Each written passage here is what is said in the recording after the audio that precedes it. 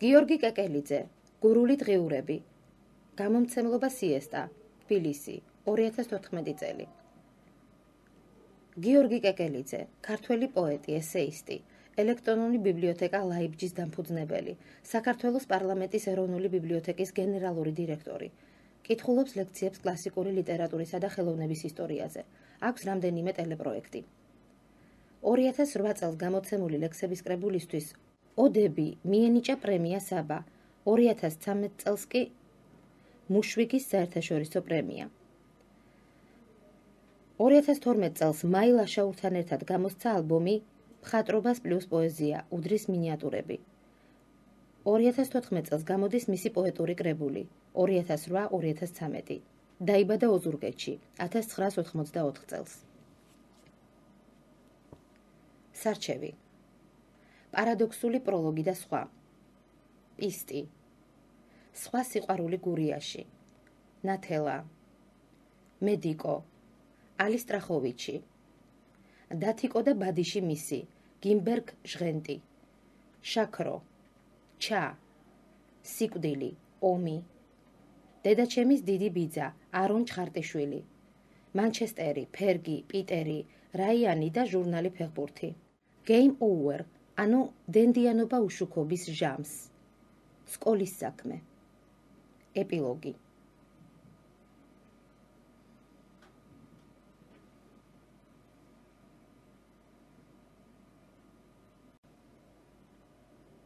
პირველი ფაილი. პარადოქსული პროლოგი და სხვა. როგორც ერთი ჩემი მეგობარი იტყვის, მსოფლიო ორ ნაწილად იყოფა, გურულები და დანარჩენები. ხოლო გურია არა წილი ეგროსისა არს, არამედ ქართლოსისა. ამიტომაც გურია პარადოქსების მხარეა, თუ პარადოქსული. ამაზე ქვემოთ, გურია ნამდვილად არის ლამაზი. გურია არნახულად ღარიბია, შეიძლება იმიტომ, რომ წარუმატებელი ექსპერიმენტების საუკეთესო პოლიგონია. იზაბელა, ცნობილი ადესად, დაფნა, ტუნგო და ფრანგულა მსხალი. სოფელ მერიის სამხედრო ქალაქი, შეკვეთილის ლაბორატორიები და 1000 წამოწყებული და ვერ აღსრულებული საქმე.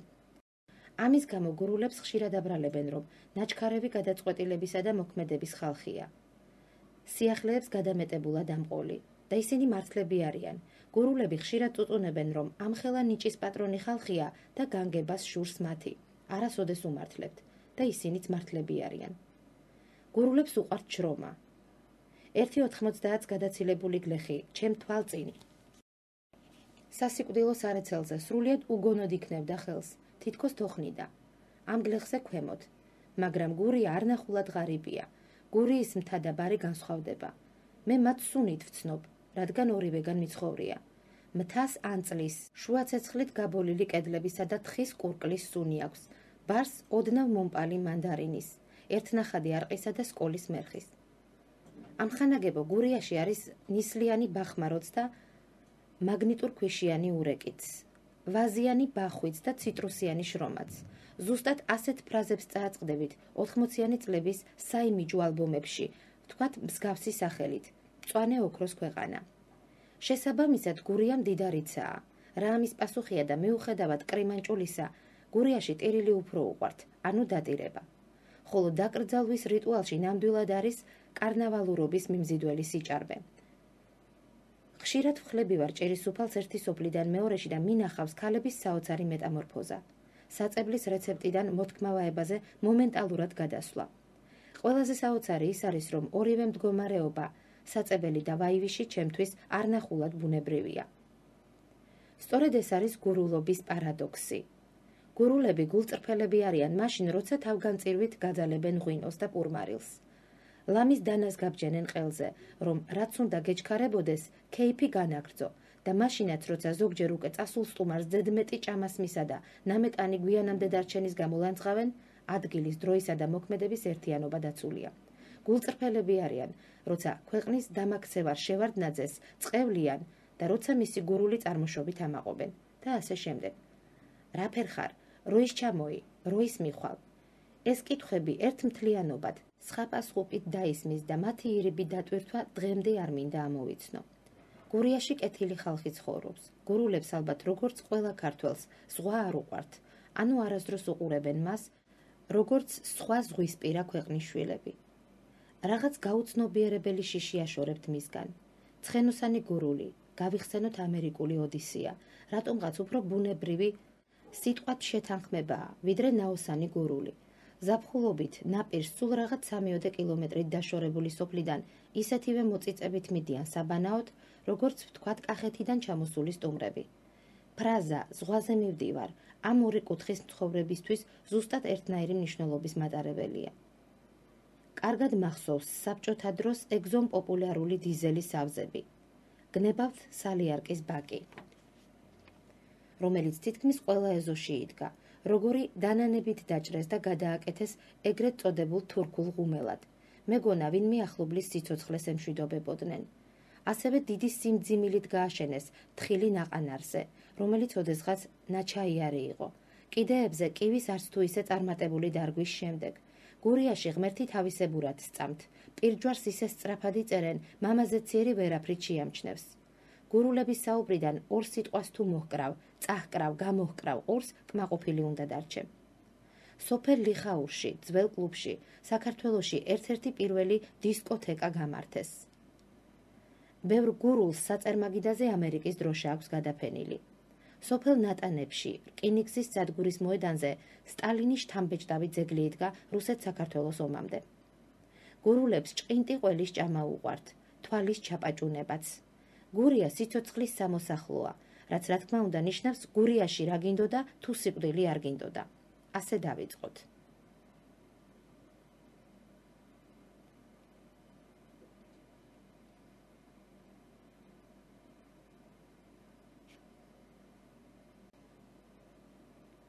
მეორე ფაილი, პისტი.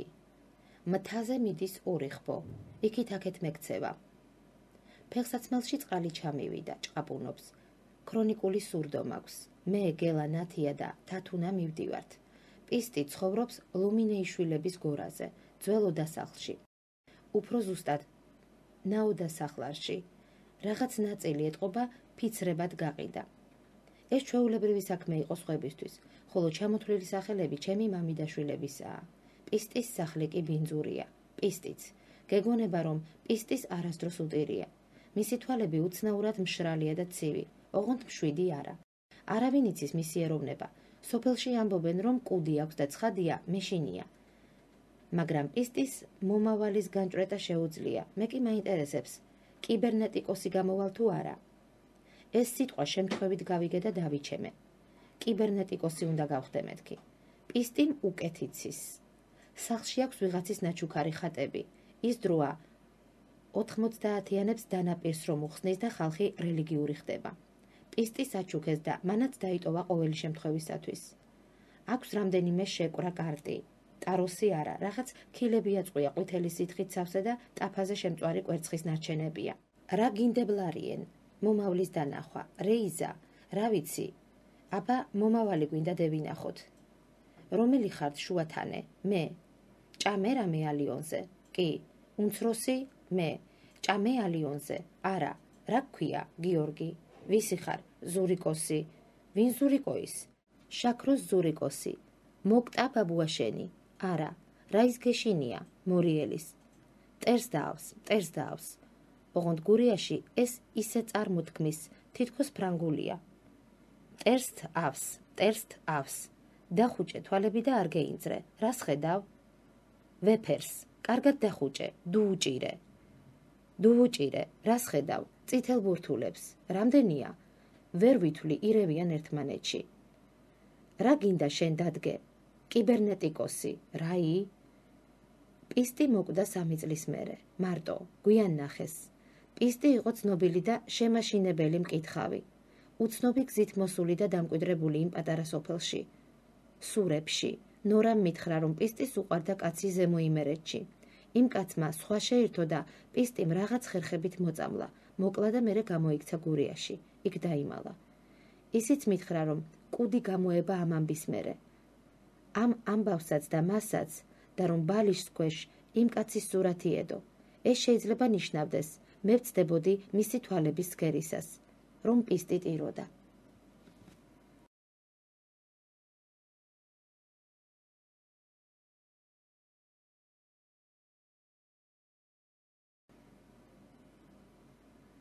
მესამე ფაილი. სხვა სიყვარული გურიაში. დილა ეთქმის, თოვს. არ ვიცი რატომ, ალბათ ჩემი ღრმა და არ მოსატანი ბავშვობის ამბების ბრალია. სულ მიკვირდა ადამიანების, ვინც დილით ჩაისა და კარაქიან პურს მიირთმევდა. სად შემიძლია მე ეგეთი სიმშვიდე, რაც ამ პროცესს ახლავს, მიუწვდომელი საქმეა. ალბათ ახლაც უსაუზმოდ უნდა გადავატარო. არასამუშაო დღეა, ვითარცა უხმობენ უიკენდი. უიკენდი და ვაიკენდი შენ, ბებია ჩემი ჩასახდა ჩემში და მალევე ამოსახდა. წერა უნდა დავიწყო.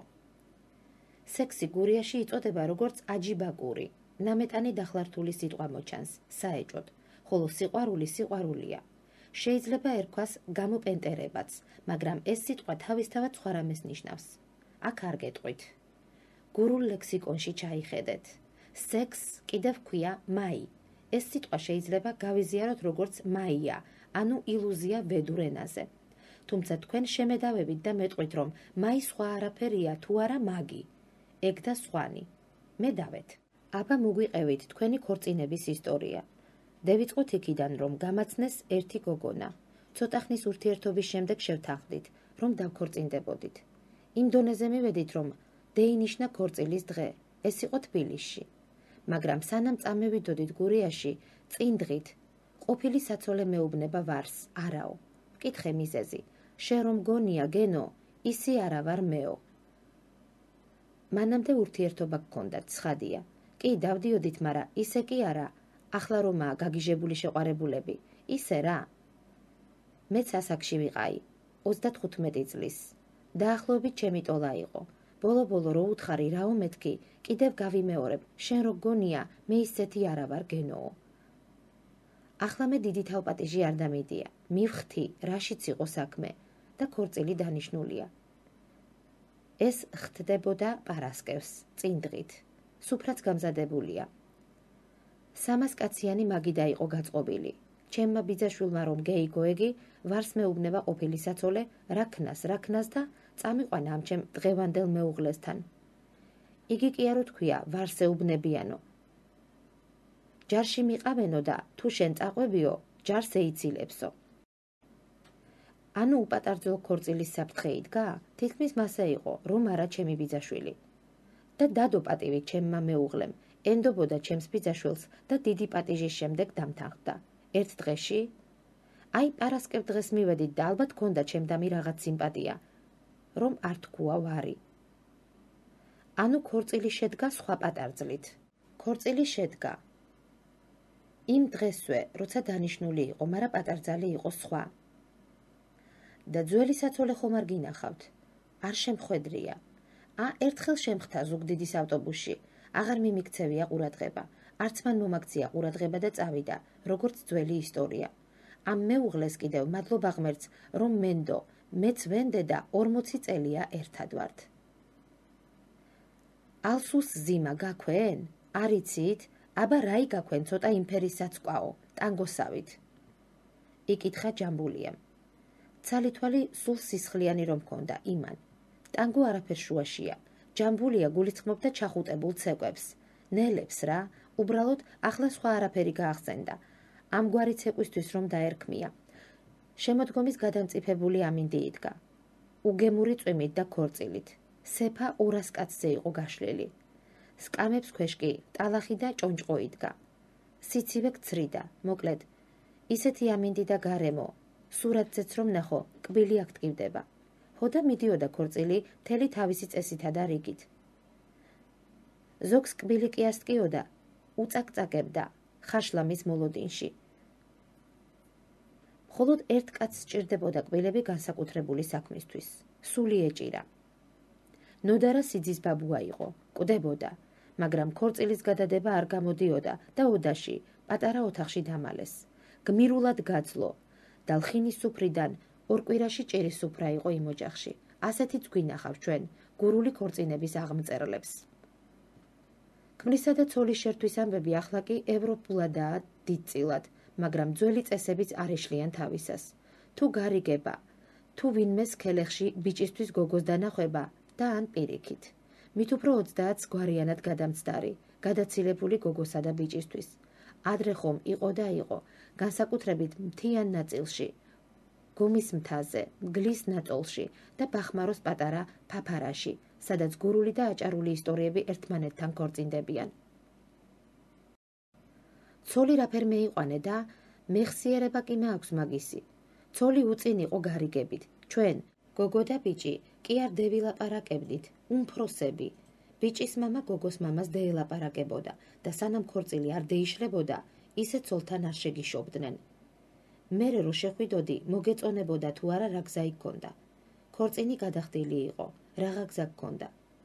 კი არ მომეწონა დიდად, მაგრამ იმაზე თლაუარესები იყვნენ და იგენი რომ არ შემხვედროდნენ. არ მოგეწონება და საწახვალ, სიყვარული? ბაღნობაში კი, მაგრამ ის სხვაგან გათხოვდა, მე სხვაგან დავქორწინდი. უწინ მაჭანკლობა ხომ იყო. ახლა ეს დარღვევილია დღეს. 90-იანებში გურიაში და ალბათ სხვაგანაც, თუ ცოლი ან ქმარი გარდაიცვლებოდა და მეორე მათგანი ცოცხალი იყო, საფლავის ქვაზე აუცილებლად დაატანინებდა საკუთარ სურათს, ხარჯი ნაქნარიას პრინციპით. დააწერია დაბადების თარიღი და ტირე, სიკვდილის თარიღის მოლოდინში. საოცარი სანახავია. ერთ სოფელში ასეც მოხდა. გათხოვდა ახალგაზრდა ქვრივი. საფლავზე დარჩა სურათი ძველი ქმრის გვერდით. არავის მოუშლია, რადგან გურული სიყვარული უცნაურია და დიდი. მე მთიანი ზონიდან ვარ გამოთხოვილი, აქანე ჩამევედი, ფეხით. დედა, ფეხით ჩამევედით და გევედით რაიონში, ცენტრში. ძლივ-ძლივობით მივეით. მაზლი მახდა. ერთი ჩამადანი მქონდა, ერთი პირსახოცი მქონდა ჩადებული შიგნით, მეტი არაფერი. ჩამევედით ძალიან სიღარიბეში, სიღარიბე იყო. ახლა მე ვიცნობდი ჩემს მეუღლეს რაფერ. ტექნიკუმი მაქვს დამთავრებული და თლაჩტერი კი არა ვარ, ისე იმათ. მსახურობდი ხიდის თავში. მოვდივართ ახლა და კიდომ ჩემი ამხანაგი იყო. ფეხით გავდივართ რაიონში. ეგ შენი მანქანა და გრუზავი კი არ იყო. აგი ჩემი მეუღლე საწყალი მოხელე კაცი იყო. ხოდა ასე დუშახს აკეთებდა, არემონტებდა და კაი თვალი ქონდა იმ უბედურს და გაჭირებულს. და მერი ჩემი ამხანაგი მუშაობდა ფოსტაში, სადაც იგი კაცი მუშაობდა. ხოდა შეგხვდა გზაში. ვეკითხები მერის, გო, ვინ იყო გოი, თმახუჭუჭე ბიჭი, რომ იყო მეთქი. შენ არიცი, ციცინა, მაგი რაფერი ბიჭიაო, მითხრა. კაი, მეტი არაფერი. და ერთხელ კიდო გავდივარ რაიონში და იქინე ფულს ვაბარებდი რაცხას. მაღაზიაში ვმუშაობდი. მივდივარ გზაზე და კიდე მუშაობს.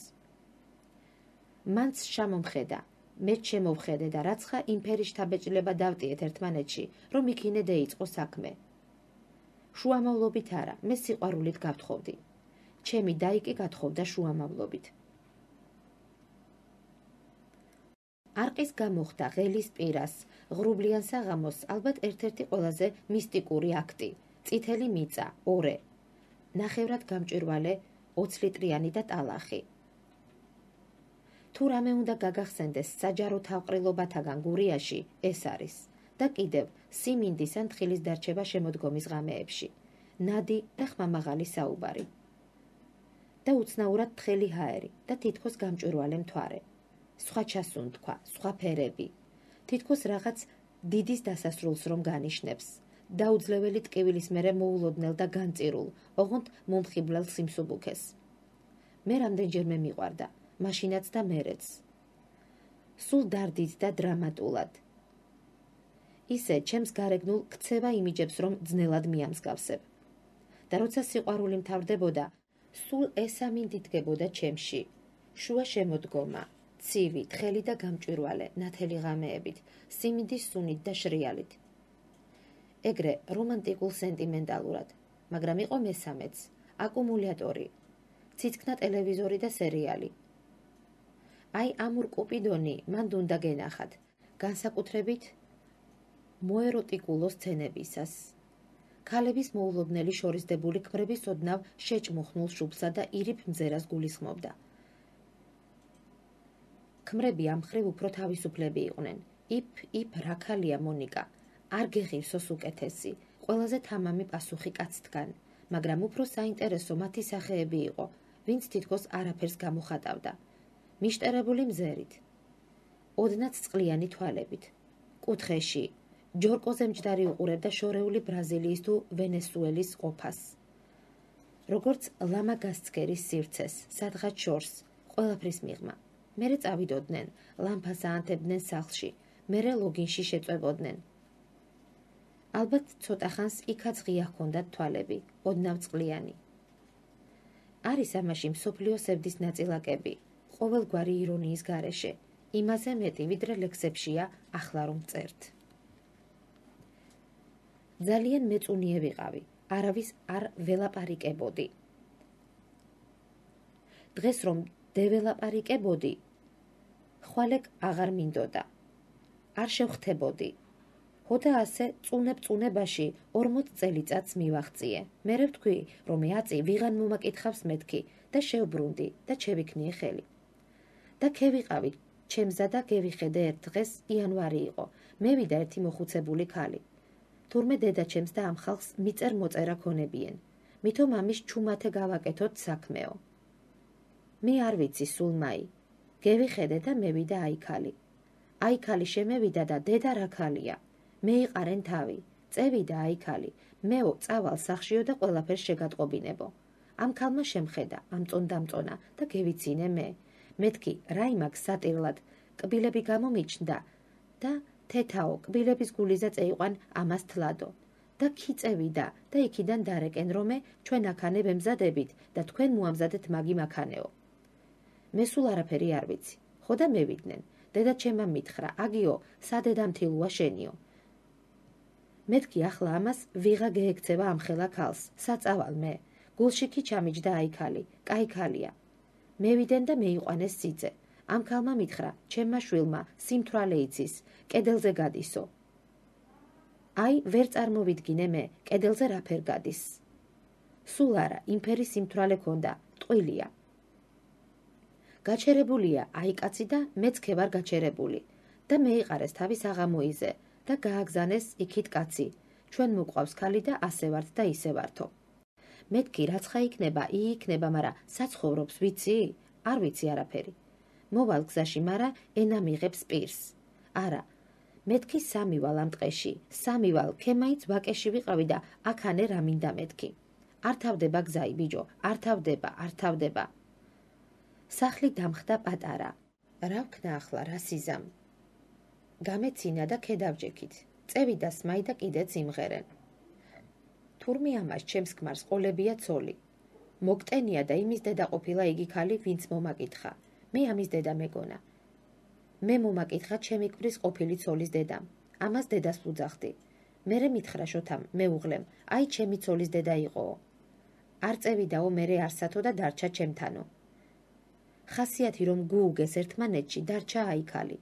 დედაო ნამდვილიო, სხვაგან მყავსო. ვაი, სადაა დედა მეთქი, მე ვუთხარი, აგერ სახლობსო. ვუძახოდი ორივეს დედას და ვიყაი, სამი დედის პატრონი ვიყაი, ამფერი მდიდარი ვიყაი. გელამ ჩემმა მამი და შვილმა, რომელიც ახლა მამა დავითია, ანუ მღვდელი, ერთი სახალისო ამბავი მომიყვა, პატიოსანი, სიტყვა სანდობი კაცის, ადგილობრივი მოძღვრის მონათხრობი. გურიის სოფელში, რომლის სახელსაც ჩვენი ძველი მწერლებისა არ იყოს, ახლა არ დავასახელებ, ერთი ცნობილი ათეისტი კაცი კვდებოდა. მიყობოდა მიქელას. ვერც მის სახელს გეტყვით, თუმცა იქაურები და მიდამომცხოვრებნი ადვილად მიხვდებიან ამას საქმეს დაფარულსა და მის გმირებს. მოკლედ, კვდებოდა ეს კაცი და არ აღიარებდა ღმერთის არსებობას არაფრით. რა არ იღონეს მისმა მორწმუნე შვილებმა, რაღაც არ დაჰპირდნენ სააქაოს და საიქიოსთვის, მაგრამ ამაოდ. ერთ დღეს მოულოდნელად ბრძანა. მღვდელი მეიყვანეთ, ახსარება უნდა უთხრაო. მოიყვანეს გახარებულებმა. შევიდა და მალევე გამოვიდა ავადმყოფიდან, ღიმილს ვერ იკავებდა. მითხრა, რომ მოვკვდები, ტაძრის შესასვლელში დამმარხეთ, ქალებს შეუჭვრიტინებო. მე კი სოფელში საქანელაზე ვიჯექი. სიკორწიალაზე, მეზობელთან, შემოვიდა ერთი გოგო. სხვა ოჯახში სტუმრად ჩამოსული, შავი თმებით და დამცინავი თვალებით. ნორა ბებიამ გთხოვათ, ერთი ბანკა შაქარიო, კოფისთვისო, ერთი კვირითო, სანამ ავთონა ქალაქში წავა. მე კიდევ საქანელას ავუჩქარე. გული კინაღამ გამისკდა, ისე იყურებოდა ეს გოგო. მეგონა მე მიყურებდა და მინდოდა, ერთ ქილა კი არა, ტომარა შაქარი მქონოდა, შაქრის ქარხანა მქონოდა. შებრუნდა და ეს შავითმები ისე გაიქნია ნიშნის მოგებით. მერე სადაც ვინმე შავთმიანს ხედავდი, ყველა ის მეგონა და რომ მეგონა, რაც მომდიოდა იცით სიყვარულში გამოცდილმა ხალხმა. და მაშინ დავწერე პირველი ლექსი. გაბრაზებულზე. პოემა, ვაჟა სტილში. ოღონდ ამბები ხდებოდა შაქრის პლანტაციებში და მე ვკლავდი შაქრის პლანტატორს და მონებს ვატანდი სავსე ტომრებს ამ გოგოსთან, რომელიც ცხოვრობდა შორეულ ადგილას, სახელად ელემანდრაში. მაღალი საქმეა სიყვარული. მეუღლე რამდენი ხანია გარდაგეცვალათ? 7 წელი სრულდება, კი 7. და გადაწყვიტეთ, რომ ცოლი შეირთოთ თავიდან. დიახ, რამდენი წლის ბრძანდებით? 63. და მცდელობები გქონდათ უკვე, როგორ არა, როგორი მცდელობა გქონდათ? ჟურნალ სარკიდან გევიცანი ერთი ქალბატონი, მისი განცხადების საფუძველზე და ტელეფონით ვეკონტაქტებოდით ერთმანეთს. და ბოლოს ვერ იქნა, არ შედგა საქმე. რატომ არ შედგა? რა ვიცი. და კიდევ აპირებთ მცდელობას, უეჭველად. ასე თუ არ დაგინახავთ, ტელეფონით როგორ მოიყვანთ ცოლად? ვნდობ ადამიანებს.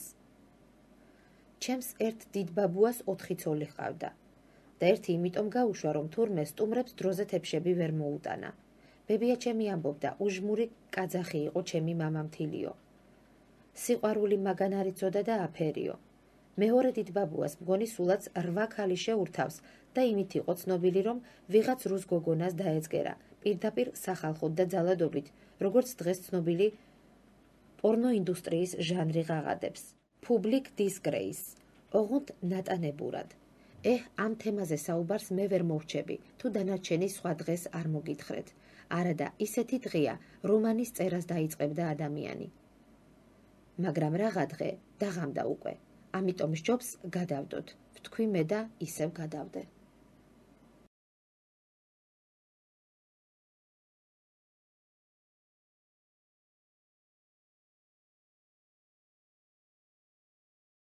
მეოთხე ფაილი. ნათელა. თოლზე სულეს მაგონდება.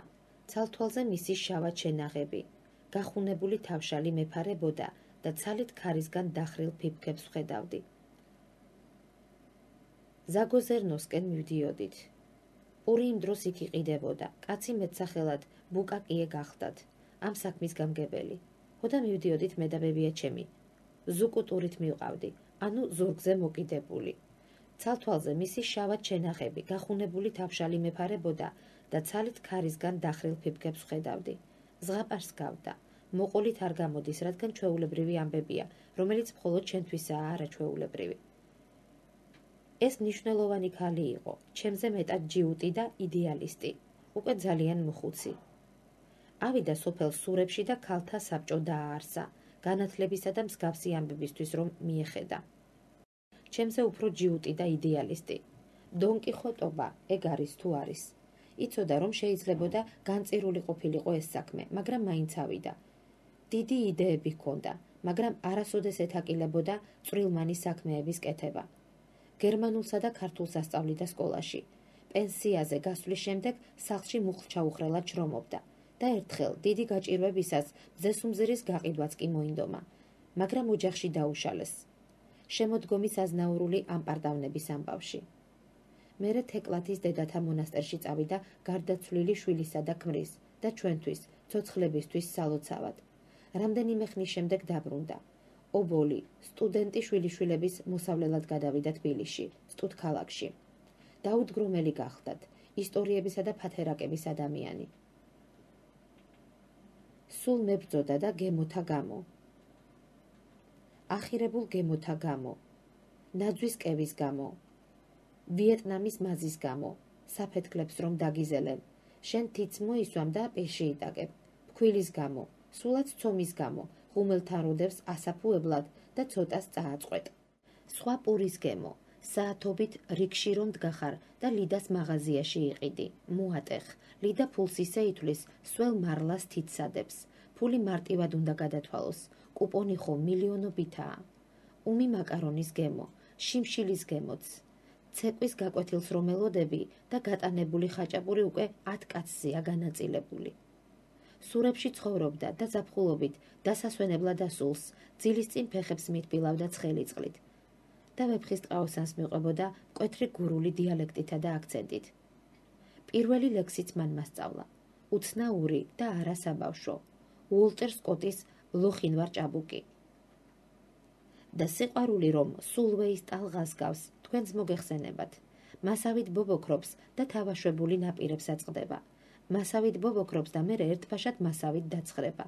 ეგრე გამოვიდა რომ პირველი გოგოც მისი მოსწავლე მიყვარდა, სახელად თეონა, გვარი არ მახსოვს. უჩვეულო ამ ამბავში არაფერი იქნებოდა, რომ არა ერთი პატარა უხერხულობა. მე 5 წლის ვიყავი, ის მერვე კლასელი.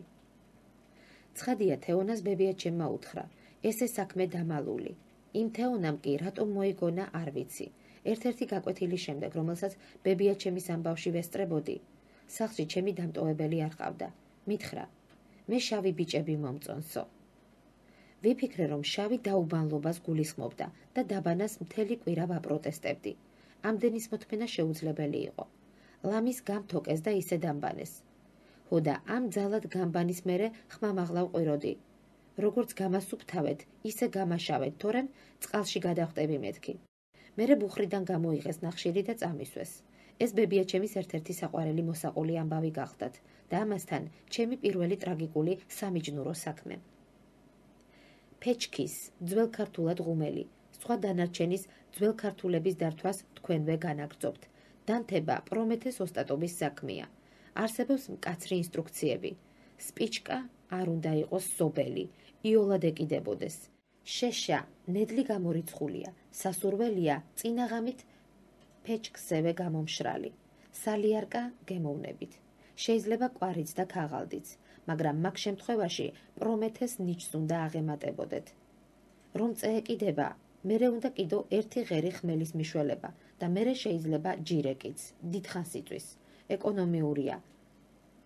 გარედან რომ ხერხის ხმა ისმის, ფეჩქი რომ ანთია და სიგუას ნამწყრის გურული ბიძაშვილი რომ წხვება, ვაშლის ხაჭაპური. ბოდრი არის მასშტაბის სიმულაცია და ღვეზელთა მიმართ მკრეხელობაც კი.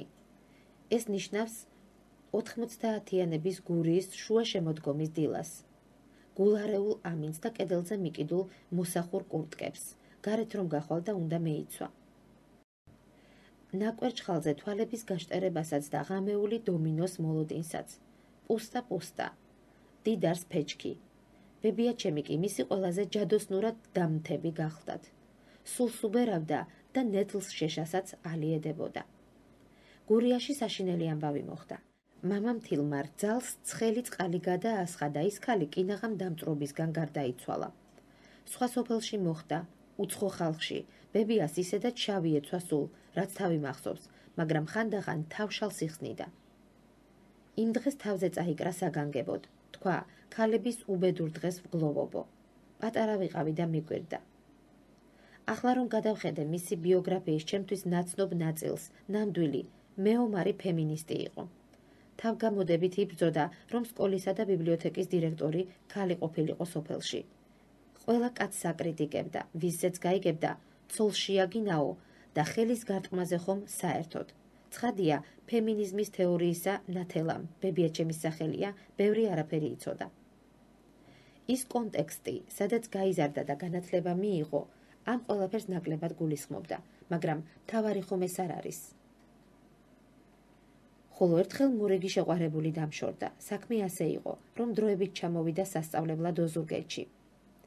თბილისში მაშინ ზამთრობით ციოდა. ბინებს ვერ ათბობდნენ და ნახევარი სემესტრით გადმოიყვანეს. შეშის ფეჩისთვის. გაზაფხულზე წავიდა და მე გავედი ქუჩაში და ვიარე.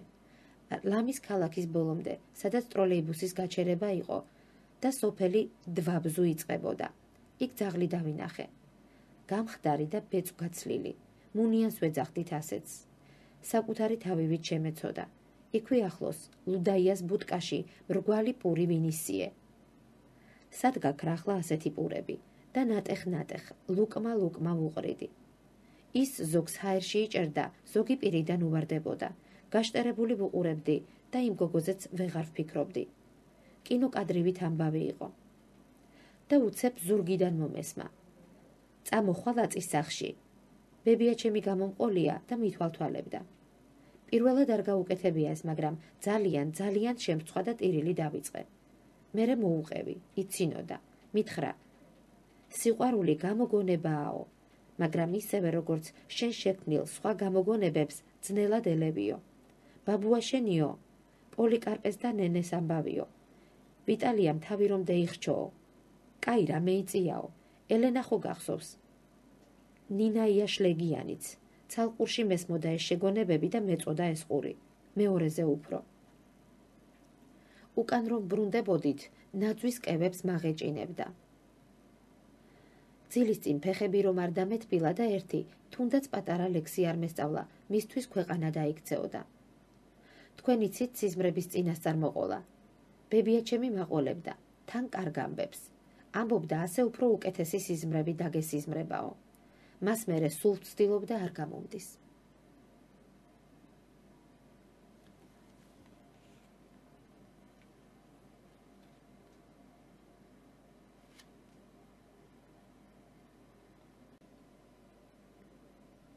მეხუთე ფაილი. მედიკო. ნატანები უცნაური სოფელია, ბევრი ხალხით და ალაგ-ალაგ ურბანული მოტივებით, დიდი სკოლა, სპორტ დარბაზი და საბავშვო ბაღი. იმაზე უფრო დიდი, ვიდრე თუნდაც პატარა ქალაქებშია ხოლმე. ბებიაჩემი მედიკო, მეორე ბებია, იქ ცხოვრობს, დიდი ხნისქვრივი, მისი ქმარი ბიჭიკო მე არ მახსოვს, ბარემ რთულად ნახავთ კაცს რომ ახსოვდეს, ახალგაზრდა მოკვდა. ხვდებით, მეორე ბებიაზე გელაპარაკებით. ის ცხოვრობდა სოფელ შემოქმედში და ნატანებში გათხოვდა. შემოქმედი ძალიან ლამაზია, თებზე შეფენილი, ძველი მონასტრით და ტყეში დატანილი დიდი ასოებით, როგორც ჰოლივუდის ცნობილი წარწერაა. ხოლო ნატანებში არის ბევრი ციტრუსი და ჩაი. ბებიაჩემმა გაზარდა სამი შვილი, ობოლი. ლამაზი ქალია და ეყოლებოდა მთხოვნელები, მარა არ ქნა, ამ ხრივ უკიდურესად პრინციპული ეთქმოდა. ნატანები სურებთან შედარებით ოზურგეთთან ახლოს არის და მეც ლამის ყოველ შაბათ-კვირას იქ ვიყავი, რომ არაფერი ვთქვათ საშემოდგომო არდადეგებსა და 90-იანებში მოგონილ ბევრ სხვა დასვენების კვირეულებზე. მივყვებოდი ხან ავტობუსს, ხან ტრაქტორს, ხან სუფსა ტერმინალის მომმარაგებელ სატვირთოებს და უკან, როგორც წესი, ბათუმი ოზურგეთის მატარებელს, სახელად ელექტრიჩკას მოვყვებოდი. ეს ელექტრიჩკა ცალკე საგა იყო. ხან ძაბვა ვარდებოდა და სადღაც ჩერდებოდა. ერთხელ ნატანებში ძველი ველოსიპედი მაჩუქეს და ოზურგეთში მომქონდა. ერთი სული მქონდა შინ მისვლამდე და შუაღამემდე კი ველოდით ამ ელექტრიჩკას. იქ მომუშავე კაცი უიმედოდ ამბობდა. ოჩხამურშია გაჭედილი, ოჩხამურშიო. რაღაც საბედისწორო ქოროს სიტყვებად მახსოვს ეს ოჩხამურშია გაჭედილი. ბებიაჩემი მარტო ცხოვრობდა უკვე, უვლიდა ბევრ ქათამს, ორ ძროხას, ღორებს და გოჭებს, საღორეში შემახედებდა და მათვლევინებდა. დიდი აზარტი და სიხარული იყო. სოფლის შემთხვევათა გამგე იცით? მედიკო იყო. ეს არის ქორწილისა და ქელეხის სუფრების მენეჯერი. ზოგან თავი კაც ეძახიან. საარაკო დეტალების მცოდნე კადრია, ადამიანი რომელმაც ზუსტად იცის ერთი ბურბაკი რამდენ კაცს ეყოფა. ამ კაცთა კუჭის ზომაც იცის და იმ მაგიდის კვადრატებით, სადაც ეს ხალხი განეფინება. იცის თუ რამდენ თეფშლობიოს შემუსრავენ სიცხეში, სიგრილესა თუ სიცივეში. სადაც ჩრდილი ადგება, რამდენს სვამენ და სადაც სეფიდან ქარი უქრის რამდენს. რამდენი ხაჭაპური მორჩება მეორე დღიზა. ფლავს რომ 4 კაცში ერთი შეჭამს და ღომი ყოველ მეორეს უნდა და ასე შემდეგ და ასე შემდეგ. ისე ითვლიან ციფრებს და ვარაუდობენ სტატისტიკას ფინანსურ ბირჟათა გაწვრთნილ სპეციალისტებს შეშურდებათ. კრიშნასავით არიან რა, არჯუნას რომ ეუბნება კურუქშეტრას ველზე. გადი იომე, ჩემგან ეგენი უკვე დახოცილები გახლავანო. ზუსტად ეგეთი თვალით გადახედავენ საქეიფოდ მოსულ ხალხს. მიდით, დასხედით, მე ეგ სუფრა უკვე ალაგებული მაქვსო. ნატანები იმითიცაა უცნაური, რომ აქ მთავარი სასმელი ყავაა. ნალექიანი. კოფე გაკ დალეული. ისე გკითხავენ, რომ აუცილებლობას გულისხმობს. თუ ვინმე მუპასუხა. ცა დღეს მეოთხე ჩაშკა დავლიე. პასუხი სტანდარტულია. არ მოგკლავს მეხუთე. ან დედა, დღეს რაცხა გლახათ ვარ, კოფე არ დამილევია. გაგიხაზირებ, მოგიდუღებ ახლა ელანძე. ზუსტი პასუხი. ამ ბოლოს ლამის ეგრე ყოფილა, რომ მიცვალებულის სახელზე გარდაცვლიდან მესამე დღეს სვამენ ყველაზე ხარისხიანს. მოკლედ, დიდი ფეტიშია ამ ამბის. ხოდა სოფლის ქალაქების უმეტესობა მედიკო ბებიასთან მოდის ყავის დასალევად. და ისედაც მოდიან. აი 8 მარტს მაგალითად არის ნატანებში, კერძოდ უბან ლეკურაში, ერთგვარი ტრადიცია წვეულების. შეკრების ადგილი მედიკოს სახლი იყო. რადგან როგორც პირველად ბევრს თქვუ, მარტოხელა ქალი გახდათ და ზედმეტი შემწუხებელი არავინ ეგულებოდათ. მამაკაცთაგან ერთადერთი მე გახდით სუფრაზე, ისიც სკოლის მოსწავლე. შესაბამისად არ მერიდებოდნენ, ხოდა ასე განსაჯეთ. სექსზეც კი საუბრობდნენ მეხუთე ჭიქის მერე და მეზობელი ვაჟიას სიყვარულზე და იმ საყვარლის ლოგინში ვერ მარჯვე ქმარზე და პირველ ღამეებზე და ბოლო ღამეებზე, სევდით და ოცნებებით სავსე ღამეებზე. ბებია ჩემი დატირებაშიც მაგარია. კი იცით, რომ დატირება სამწუხარო რამეა, მაგრამ ხშირად იღებს პერფორმანსის სახესაც. არ ახალი ამბავია. რამდენჯერმე ვახდი შორეულ სატირალში და ვაკვირდებოდი, როგორი ოსტატობით იღებდნენ სახელოში ჩაჭრილ ცხვირსახოცებს და სრულიად მოულოდნელ ცრემლებს იწმენდნენ შემაშენებელი მოთქმით. იქამდე თუნდაც სგუშონებზე და გავიადინაზე ესაუბრათ, ან გარდაცვლილზე, ოღონდ შენიშვნის ფორმით. აპა რა იქნებოდა, რაც მაგი თუთუნს სვამდა და ასე შემდეგ. ერთხელ ჩემმა ნათესავმა, როცა სამიზნე ადგილს მიუახლოვდა, დისტანცია საშუალოდ ჭიშკრიდან 15-20 მეტრის მანძილზე მერყეობს. ინსტინქტურად წამოიკივლა მანამდელი საუბრის გაგრძელება. მარაზილკა არ უვარგა მაგმაცი ვარს, კარაქს სუნი აქ 2 დღეში. ანუ მანძილის საჭიროება კი იგრძნო, მაგრამ დაწყებული საუბარი ინერციით გააკივილა და უცებ გადააბა. ვაი უბედურო რამინია, რა დღეი მეგეწია. ბებია ჩემი ერთადერთია, ვინც ცოცხალი დარჩა უფროსებზე უფროსთაგან. როგორც ბავშვობაში ვეძახდი. და ის ამ წიგნს წაიკითხავს. ნატანები იმითაცაა უცნაური, რომ იქ არათუ წიგნები, ყველაზე უფრო არარეიტინგული ჟურნალის კი ჩადის რაღაც მანქანებით და დიდი ინტერესით კითხულობენ. ბებია ჩემიც კითხულობს.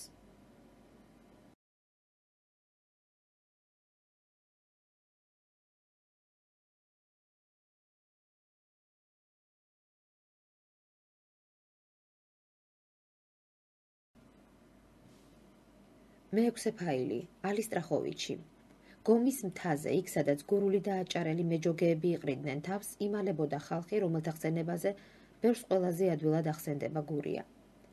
დათუნაიშვილი და ასკურავა იყვენ ფირალები გურიაში. 6 წელი იყვენ ერთად ამხანაგად. ცხენს ქურდობდნენ და აშოღლანობდნენ. დროს ატარებდნენ. მე-7 წელს დათუნაიშვილმა უღალატა ასკურავას. პრისთავმა მეისყიდა დათუნაიშვილის მამა. უთხრა: გავათავისუფლებ შენ შვილს, თუ თედორა ასკურავას დამაჭირვიებს, დაიჭირავს და მომიყვანს. მამამ დაიჯერია შვილი, რომ დიეჭირა თედორაი. შემოდგომაზე ისვენებდნენ. იმალებიან ორივე საისრეში. მოაწია შუადღე. თედორას ძმამა მოუტანა სადილი. სადილი რომ შეჭამეს დაძინება მეინდომეს. თედორამ უთხრა: რიგრიგობით დევიძინოთო. თედორამ დეიძინა.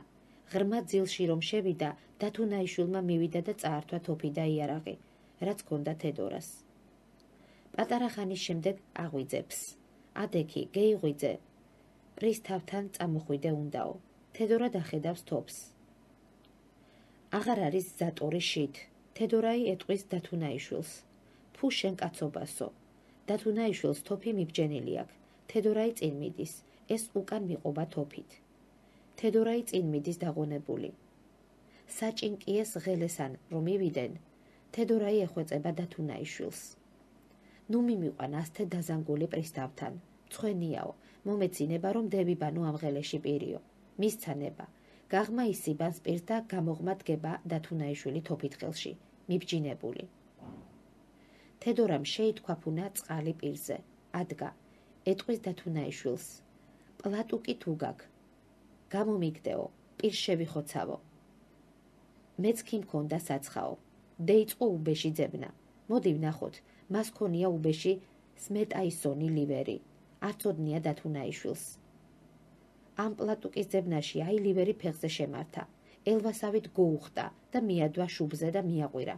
ხელი მაღლა, დათუნაიშვილს დააყრია იარაღი. მისი გაფუჭებული იარაღი მისცა დათუნაიშვილს. დათუნაიშვილის იარაღი გადიკიდა მან და უთხრა: შენ წადი პრისთავთანო, თვითონ გუუდგა მის გზას. სოფლის გიჟად წოდებული ალისტრახოვიჩი სახელად ავთონა. მამის მხრიდან ტყის ყაჩაღების შთამომავალი, მე ვუყვარდი. მეუბნებოდა: ბუძია, მე სპორტსმენი კაცი რუსებმა გამაგიჟეს და შენ უნდა ასახელო ეს ქუჩა, ჩემს მაგიორშიო. სხვა მეზობლები დიდად თვალში არ მოსდიოდა. დედის მხრიდან რეპრესირებულთა შთამომავალი. მამა ადრე, დედა მოუკვდა გვიან. კომუნისტებმა დახვრიტეს ალისტრახოვიჩის ბებიაც და ბაბუაც. მამა ჩემი რომ დეიჭირეს ერთ თვეში კი მოკდა საწყალი დედა. ბევრი დეიჭირენ მაშინ, მამიდას ქმარი დეიჭირენ, გადაასახლენ, მეზობლები გადაასახლენ. მამა ჩემს რომ მოაკითხენ, დამშვიდობება იყო, მაკოცა და მიკბინა. მეტი არაფერი, წევიდა და წევიდა. სად ქონდა ხასიათი საწყალს, მიმხდარი იყო, რაშიც იყო საქმე. საწყალ დედა ორსულად იყო, მიაკტა ხელი და გლახად გახდა. რომ წეეყვანენ დედა, სად იყო მაშინ, მაშინა არ იყო და არაფერი. ხარები მეიყვანენ და ურემი. რომ მიდიოდა დამიძახა, მოდიო. მე ვწივოდი და ვკივოდი და ვგორავდი მიწაზე. სად მიყავენ ჩემი დედა მეთქი. ჩვენი დედა ჩვენ გვინდა მეთქი. დამიძახა, მოიშვილო აგერო. მომკიდენ მეზობლის ქალებმა ხელი და მიმიყვანენ. ლეჟანკაზე ყავდნენ დაწვენილი. მივალ შვილო, მე მივალო და ეგება ვერც მევიდეო. აბა შენიციო, ბაღნებიო და ოჯახიო. რა ის ბაღნების და ოჯახის პატრონობა შემეძლო, მაგრამ მის სიტყვას ვასრულებდი. უმცროსი ძმაი მამიდამ წეიყვანა ვანში. მეორე კი იყო ჩემთან. საღამოს რომ დავწობოდი, დევიწვენდი სასთუმალთან და არ გამიცივდეს მეთქი მეშინოდა და ვითამ ვუვლიდი და კი გავზარდე რაც ხაიქნა. ჩვილი კი მოკვდა. ჩვილს ვერ შუუწყვეთ ხელი და ალისტრახოვიჩს არ უყვარდა ფირალი წინაპრები, მაგრამ სძულდა სტალინი, რადგან რეპრესირებული უყვარდა. სახლში უკანა ეზოში სიმბოლური საფლავი ჰქონდა, რომელზეც სტალინის სურათს წვავდა წელიწადში ერთხელ.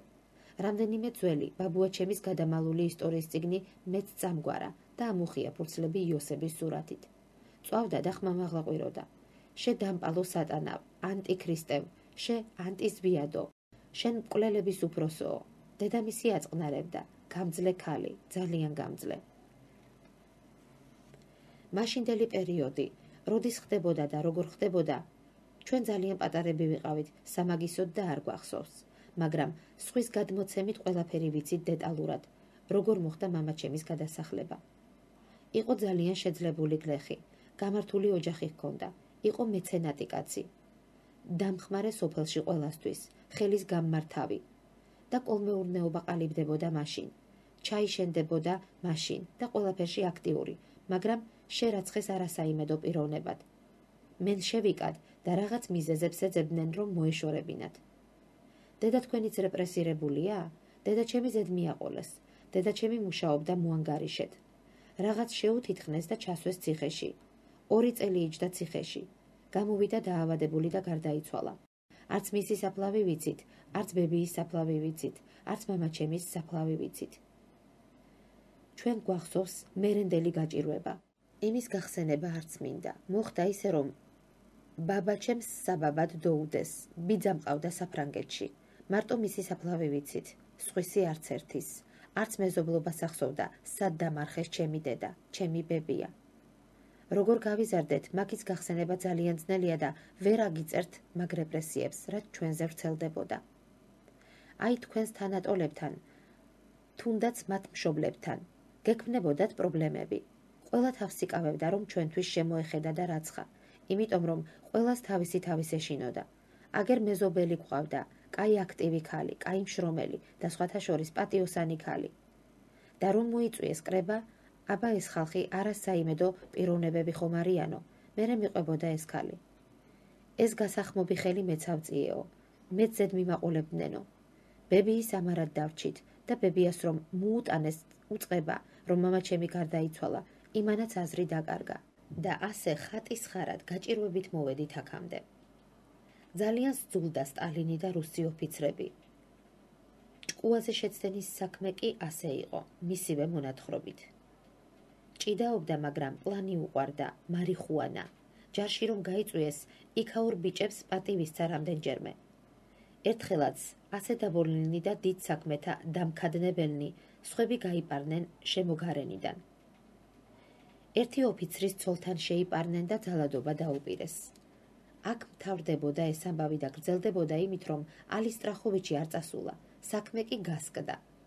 ალისტრახოვიჩი გაბრაზდა და ერთ ჯარისკაცს სახეში მოსცხო. დიდი ღონის პატრონი კი იყო, მერე შემორჩა. მერე ღამით ეღვიძება და ხედავს, ბევრი ურტყამს. მოუქნია ერთს, ორს, სამს და ბოლოს ძალიან ძლიერად მოხვდა. ალბათ საწოლის რკინის ფეხი. დილით მიიყვანეს უფროსთან. ვუყურებდი და მეგონა 10 გენერალი ერთად იდგაო და ყველა ერთად აღებდა პირს და მიყვიროდაო. ხარხარია მიტყდა და ჩამაგდესო. ვირთხებში და უბედურებაში. მერე არაფერი არ ახსოვს და მერე იყო საგიჟეთი. ალისტრახოვიჩი ბევრს ლოცულობდა. ამბობდა, იქ რომ წავალ, გიჟი აღარ ვიქნებიო. ამის იმედი ჰქონდა. სულ მეუბნებოდა, სპორტს მისდიე და არ მოწიო და რუს გენერლებთან არ იმეგობროო.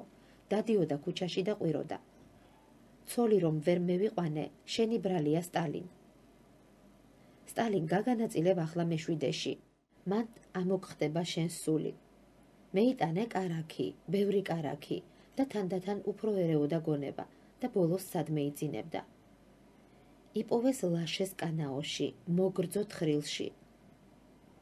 იწვა თავჩაბრუნებით, ეცვა ნათესავის ნაჩუქარი პუმები. ცხელი დღე იყო.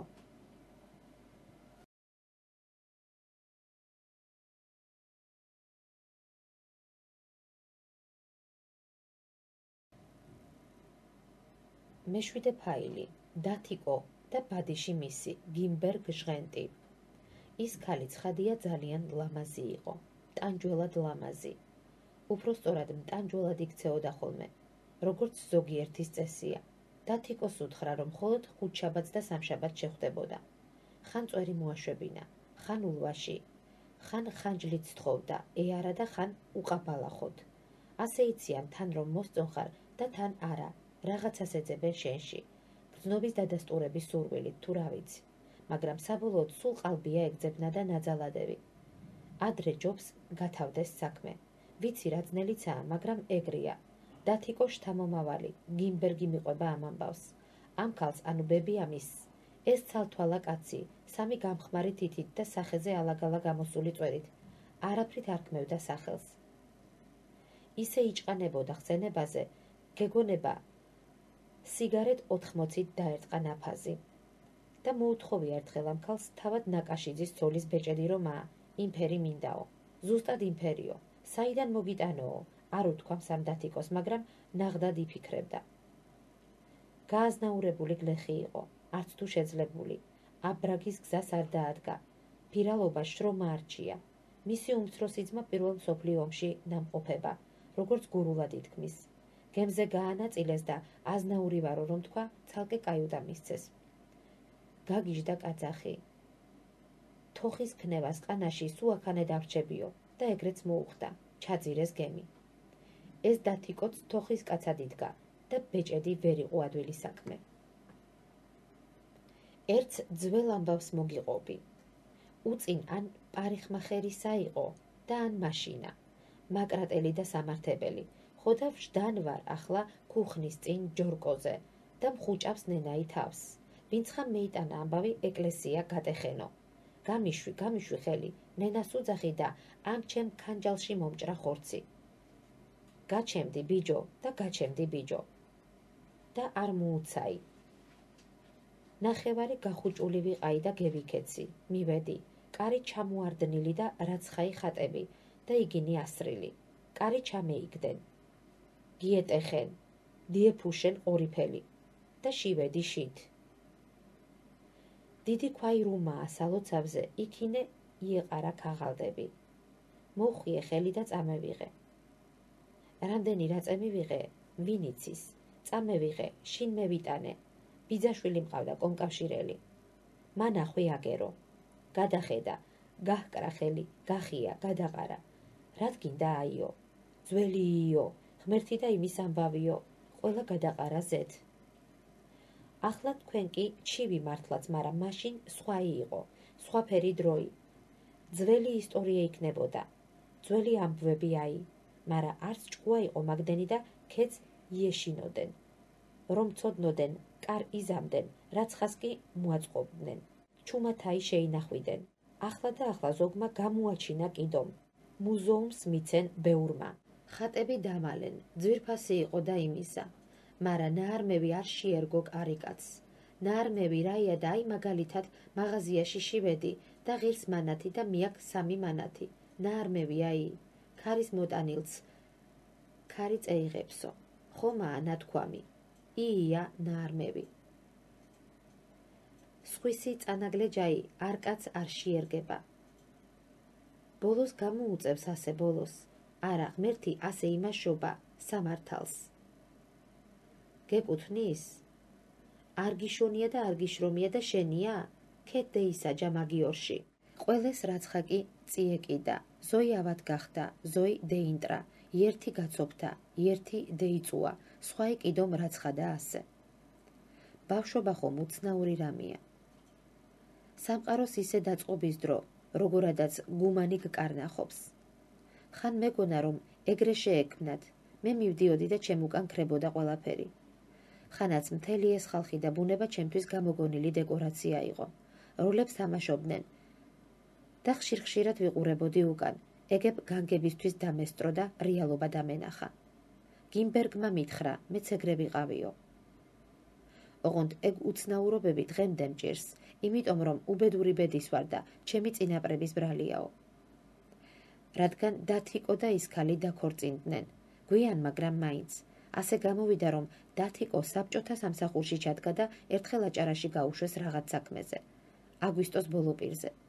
მარიობას შევიდა ზღვაში, გზაზე ტანგასაგრილებლად და საღამომდე ეძებეს და ხელი ჩაიქნიეს. მარიობამ რომ ზღვამ კაცი არ წაიღოს არ იქნება.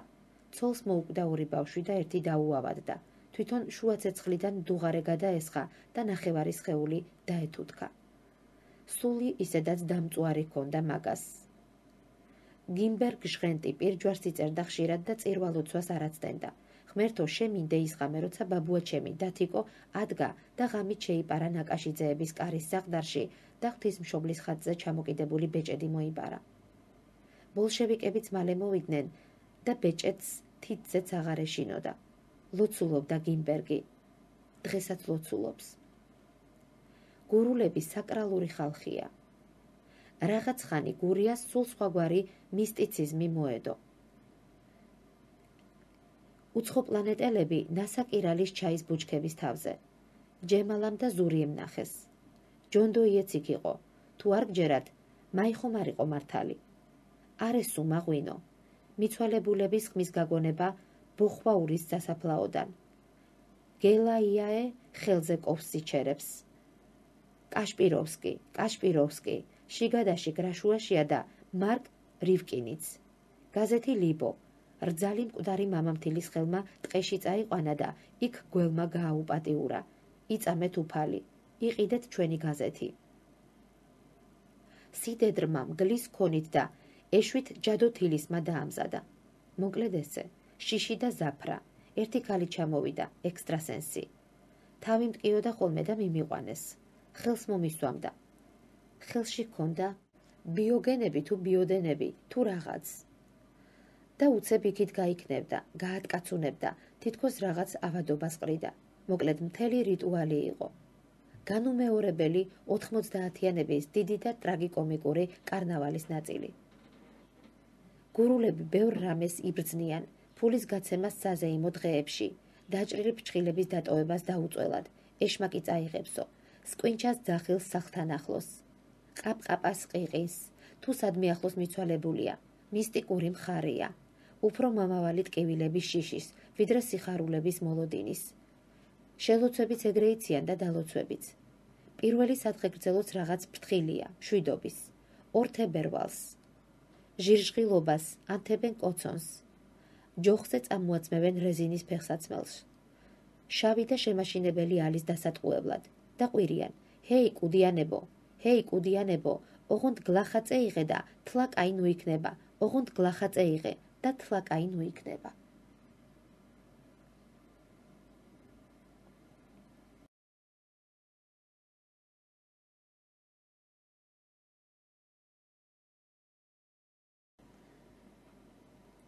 მერვე ფაილი, შაქრო. ფუთქავს ცოტას, იცრიელებს და წაი გადააბი თუ არა აღარაა იქინი აფერი და მიადგება თხილებს. გადააბამ და ზიხარ, ძროხა ძოვს, მერე ეზარება და დაწვება, იცოხნება, ბუზებსა და ქინქლებს იგერიებს, ფიქრობს სკოლაზე, გოგოზე, რომელიც ყველას უყვარს შენი ჩათვლით, დენდიზე და სუბორზე, რომელიც ალბათ არასდროს გექნება და შესაბამისად მეზობლის დენდიზე და ტანკების მეხუთე ტურზე ტურბოს ნაკლეიკებზე გამოსახულ ლამბორგინზე და ბიმოტაზე, რომელიც გაიზრდები და გამდიდრდები და გეყოლება. და კიდევ ბოტასებზე, ფეხს რომ დაადგამ და ძირზე რაღაც ანათებს ეგეთზე. უცებ ძროხად დრუნჩს მოაბრუნებს და თვალებში ჩაგხედავს. უყურებთ ერთმანეთს ასე 2-3 წუთი. მერე ისევ მიაბრუნებს თავს და აგრძელებს ცოხნას. და შენ ისევ ფიქრობ ბოტასებზე, ტურბოზე და ფინალ 94-ზე, რომლის მეხუთე ნომერი ბაჯო ძნელად ამოდის. არაფერია ბუკოლიკურ საათებზე უფრო გრძელი, უკვე წვიმს. როცა წვიმდა დედაჩემი ქოლგით მიშვებდა სკოლაში და ეგითვლებოდა ყველაზე სამარცხვინო ამბად. იმის იქით მხოლოდ რეიტუზები და კედელი იდგა. და როგორც კი მოსახვევს გავწდებოდი, ვკეცავდი ამ ქოლგას და ერთ მიტოვებულ სახლთან, ძველი ფოსტა გაზეთების ყუთის უკან ჩურთავდი. მივდიოდი სველი სკოლაში, ვითარცა გმირი, უკანა გზაზე იშვიათად წვიმდა და იდგა მსოფლიოში ყველაზე რუხი ამინდები. მოვდიოდით და გუბეებს ვახტებოდით, როგორც ტრადიცია მოითხოვდა. გუბეებს ჰქონდათ გრძელი, ანუ იშვიათი მანქანა რომ გამოივლის, ბენზინი ჩამოაწვეთავს და ააჭრელებს ფერი. ჩვენ მოვდიოდით მხიარულად, ასეთი სევდიანი ამინდისთვის დიდად შეუსაბამოდ. ეს ნახევარღამე დღეების გამო. და კიდევ, შეშის შემოსატანად რომ გავიდოდი, ბაბუაჩემის ბუშლატას მომახურავდნენ. წვიმას აქვს ამ ბუშლატის სუნი. სახსოვართაგან უსასტიკესი სუნი. არც იბზარება და არც ცვდება, იქით გაცვეთს და გბზარავს. სურნელი ძნელად უხდება ამ სიტყვას, მეტის მეტად ანაზებს, არადა სუნი მკვლელი რამაა, ადამიანის ცალკე ნაშრომია, ოდესმე შებეჭიდების საშრომად. არის გვიმრის სუნი. ახალმოჟლემილი ჩაის სუნი. კიდევ თხის ნაკელის სუნი, სოფლის გზაზე რომ მიდიხარ და შორიდან გცემს. სველი ძაღლის სუნი, სახლის სუნი, ოთახით სავსე ჰაერის სუნი და სახლის სუნი, ოღონდ დიდი ხნის უნახავის და სხვა. და კიდევ შემოდგომის წვიმიანი დილის 90-იანების გურული მეტაფორა გალანცული ლამპის შუშაა. გალანცული გულისხმობს გაჭვარტლულს. გაჭვარტლული ნიშნავს, რომ წუხელ გვიანობამდე არჩიეს თხილი და ხან ქარი წამოუბერავდა, ხან მოხუცი ქალი აუწევდა უნებლიეთ ფითილს. უფრო სწორად მეტაფორა ამ შუშის გაწმენდაა, დილით ძველი წიგნიდან ამოხეული ფურცლით. ძველ წიგნებს ხომ ის ბედი ჰქონდათ გურიაში, რომ ან ცეცხლს ანთებდნენ, ან ჩეჩმაში მიჰქონდათ. ან ეგრე ლამპის შუშას წმენდნენ. დასაკლავი ქათმებივით გამოჰქონდათ კარადიდან. ოღონდ ეგ იყო, რომ ამ წიგნებს კრიახი არ შეეძლოთ. მხოლოდ უცნაური სევდით თუ გათქვამდა მოსალოდნელი ინკვიზიციის შიშს მსოფლიოს ისტორია მეოთხე კლასელთათვის. 1974 წელი. ან მანდარინო, შენ გურიის ოქრო ხარ, კოლმეურნის ვერცხლ ხელებში მბზინავი, ლექსების კრებული. გინახავთ როგორ ანათებს ცეცხლს ფრაზა. ვეტექიმმა, სხიერელმა გულმოდგინეთ აიკაპიცა მკლავები და თქვა. აღარ ვიცი, რა თქვა სხიერელმა, ფურცელი გაშავდა. ბაბუაჩემმა თავი წვიმიან დღეს ჩამოიხრჩო. მე ვნახე და მზერა ამარიდებინეს, მაგრამ დაკრძალვის დღეს დავაკვირდი და ცალი-თვალი ჩავარდნილი ჰქონდა, ის, რომელიც ტკიოდა და ვერ ხედავდა. და პირი, კაცრად მოკუმული, ნერვიულად, თითქოს გვიბრაზდებოდა. ლექსებს წერდა და რომანტიკული კაცი ეთქმოდა, მაგრამ პრაგმატული საქმეებით შეეძლო. უბრალოდ ნერვიული იყო სიცოცხლეში და სიკვდილის შემდეგაც გადაჰყვა. ჰქონდა კი საბაბი. სულ ბოლოს შვილი მოუკვდა. მანამდე სულ ადრე დები ზრდიდნენ. მამამისმა ჩემი სახელისა და გვარის კაცმა, გიორგი კეკელიძემ, ბოლოცოლი 54 წლისამ შეირთო.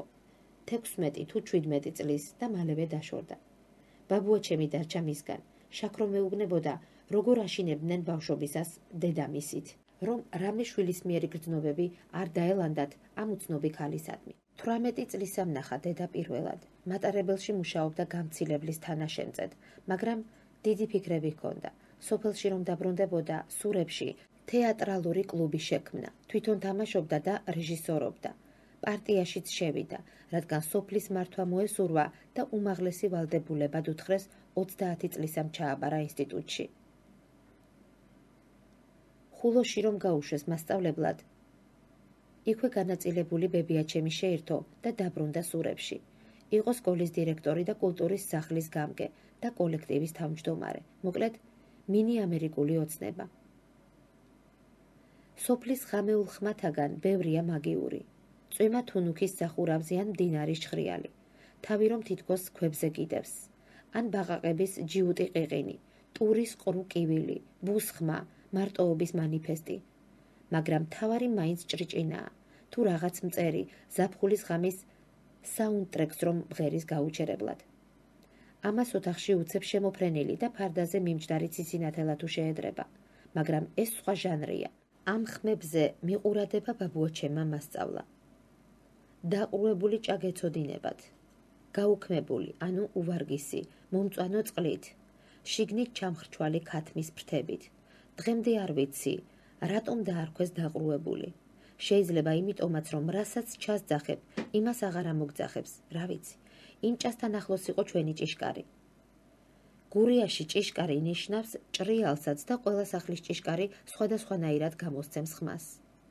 ციალეს კარი გეიღო, მაყვალიეს ჭიშკარი გეიღო, ალისტრახოს ჭიშკრის ხმაია მაი, ჩვენი არა.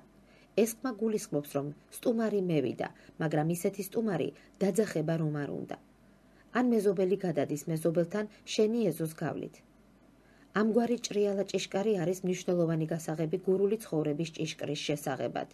ჯერჯერობით ისევ ცოცხალი. და ნათებები, ღამის, ლობიოს ელვა, ასე ეძახდა ბაბუა ზაფხულის უმიზეზო და მოულოდნელ ელვებს. წვიმა და ქუხილი რომ არ მოჰყვებოდა. ლობიოს ზრდისო, ციცინათელა უკვე გითხარით. თვარი არ უყვარდა, თუმცა როგორც მითხრა, ადრე სიმთვრალისას ეხმარებოდა შინ მისაგნებად სოფლის რთულ ბილიკებზე. მერე უსარგებლო გახდა. შუა ცეცხლის ნაკვერჩხალი, მიაშტერე თვალი, მიაშტერე. ეი ხედე ახლა მაღლა, რას ხედავ?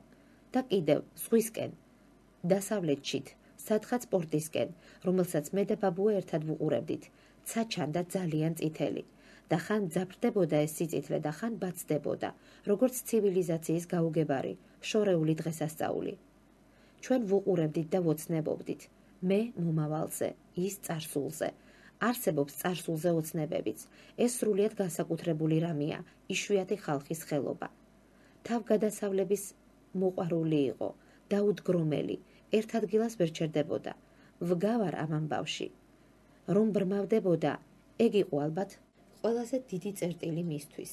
ერთ შემთხვევას ყვებოდა ხშირად, არაფრით გამორჩეულს, მაგრამ რადგან ხშირად ჩამრჩა. თურმე სოხუმში ერთ რუს ქალს ყვარობდა. იცნობდა ამ ქალის ქმარსაც და ძმასაც. ერთხელ უსვამთ ძმას ბაბუაჩემს და მის სატრფოს. მოსულა ქმარი, უკაკუნებს ამათ და უკვე ჩაძინებულებს ვერ აღვიძებს. ბოლოს შეუღია ფანჯარა და ასე დაუძახია.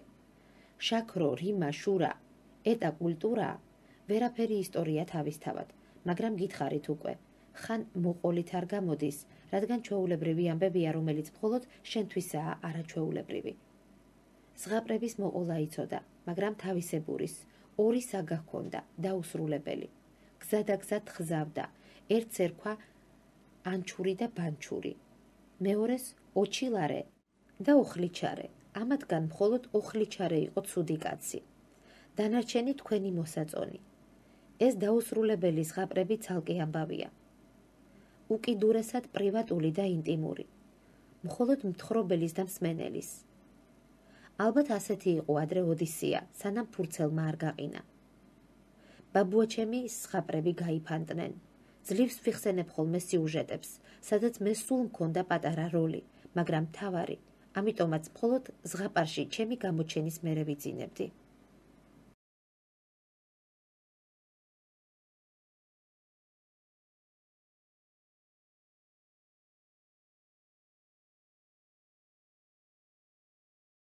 მეცხრე ფაილი, ჩა.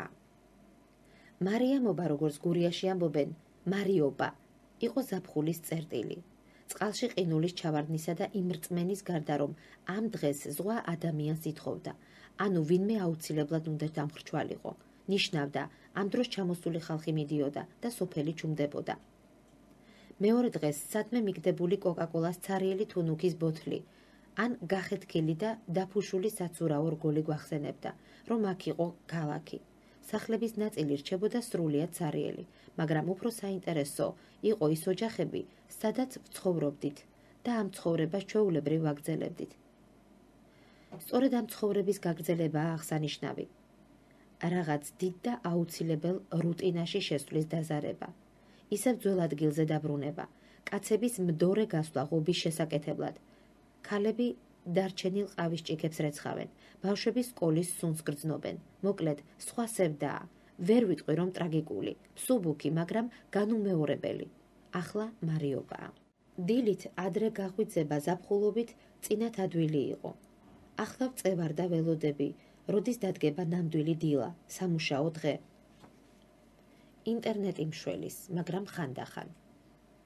წინათ კი ვიღვიძებდი და ვამბობდი ლექსებს. კრუხმა იხვი გამოჩეკა, სერზე მიდის სამი მგელი, უფრო რთულებსაც. ოდესმე დიდი ყოფილა საქართველო, მოდიოდა ნინომთებით.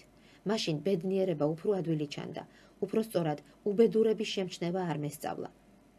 ლექსებს რომ გავასრულებდი, მქონდა ჩემი მოგონილი ფრაზების 5 წუთეული. აჩანჩალი მანია, გუტის მანია. გუნდრაქუცის ბიჭებმა გადალახეს ბიები. ქვანგლისტი. რაღაც საქმეების შემდეგ აუცილებლად დავწერ რომანს, სახელად მეფე ჰინცი. დილის საქმე ეგეც იყო, იმ სახატავ რვეულში. გარეკანზე მულტფილმის ცნობილი პერსონაჟები რომ ეხატა, ვინმე მეფე ჰინცის ისტორიებს ვხატავდი და მერე ზეპირად ყვებოდი. წერა არ ვიცოდი. ამავე პერიოდს მიეწერება ჩემი ლექსი, რომელიც ალბათ დამაბრალეს, ან სულ ცოტა ბებიაჩემის თანაავტორობით შეიქმნა. ჭრიჭინა და წვიმა მიყვარს, ქარია და ქარი. ბავშვებო, არ გამოხვიდეთ, არ გააღოთ კარი. დილა გრძელდებოდა ჩაით. ლადო ასათიანი იგონებდა ერთ გურულ ჯარის მეგობარზე. ვიღაცას ვეძებდით და ჩასვეს, მითხრაო. უფიქრია, ჰაუპტვახტში ჩასვესო. გურულად სწრაფად ასე ითქმის, ჩასმევს, ჰოდა ჩასვამდი. თავიდან არ მიყვარდა, მაგრამ კეცის ხაჭაპურმა შემაყვარა. ეს სხვა ფეტიშია. ჩინელებისა და იაპონელების რიტუალის დონის. გასაშრობად გაფენილი, მოჟღლემილი ფოთლების სუნიც მაღალი სიამოვნება, ხოლო საღამოს ჩაის გურიაში უხდება მურაბა შინდის. ჩაი შაქრით მკრეხელობაა.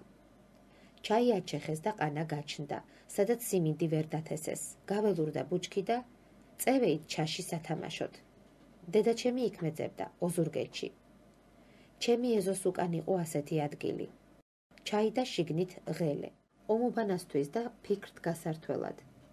სკოლაში შეყვარებული რომ ვიყავი, იქ დავბოდიალობდი და ვგეგმავდი. თუ ის გოგო უარს მეტყოდა, სად მომეკლა თავ. სახლში რომ განმარისხებდნენ და ერთობ უზნეური გახდით, იქ ვიმალებოდი და სერ ტომას სოიერის არ იყოს, ვტკბებოდი, როგორ იტანჯებოდნენ ჩემები ძებნითა და გიორგიის ძახილით.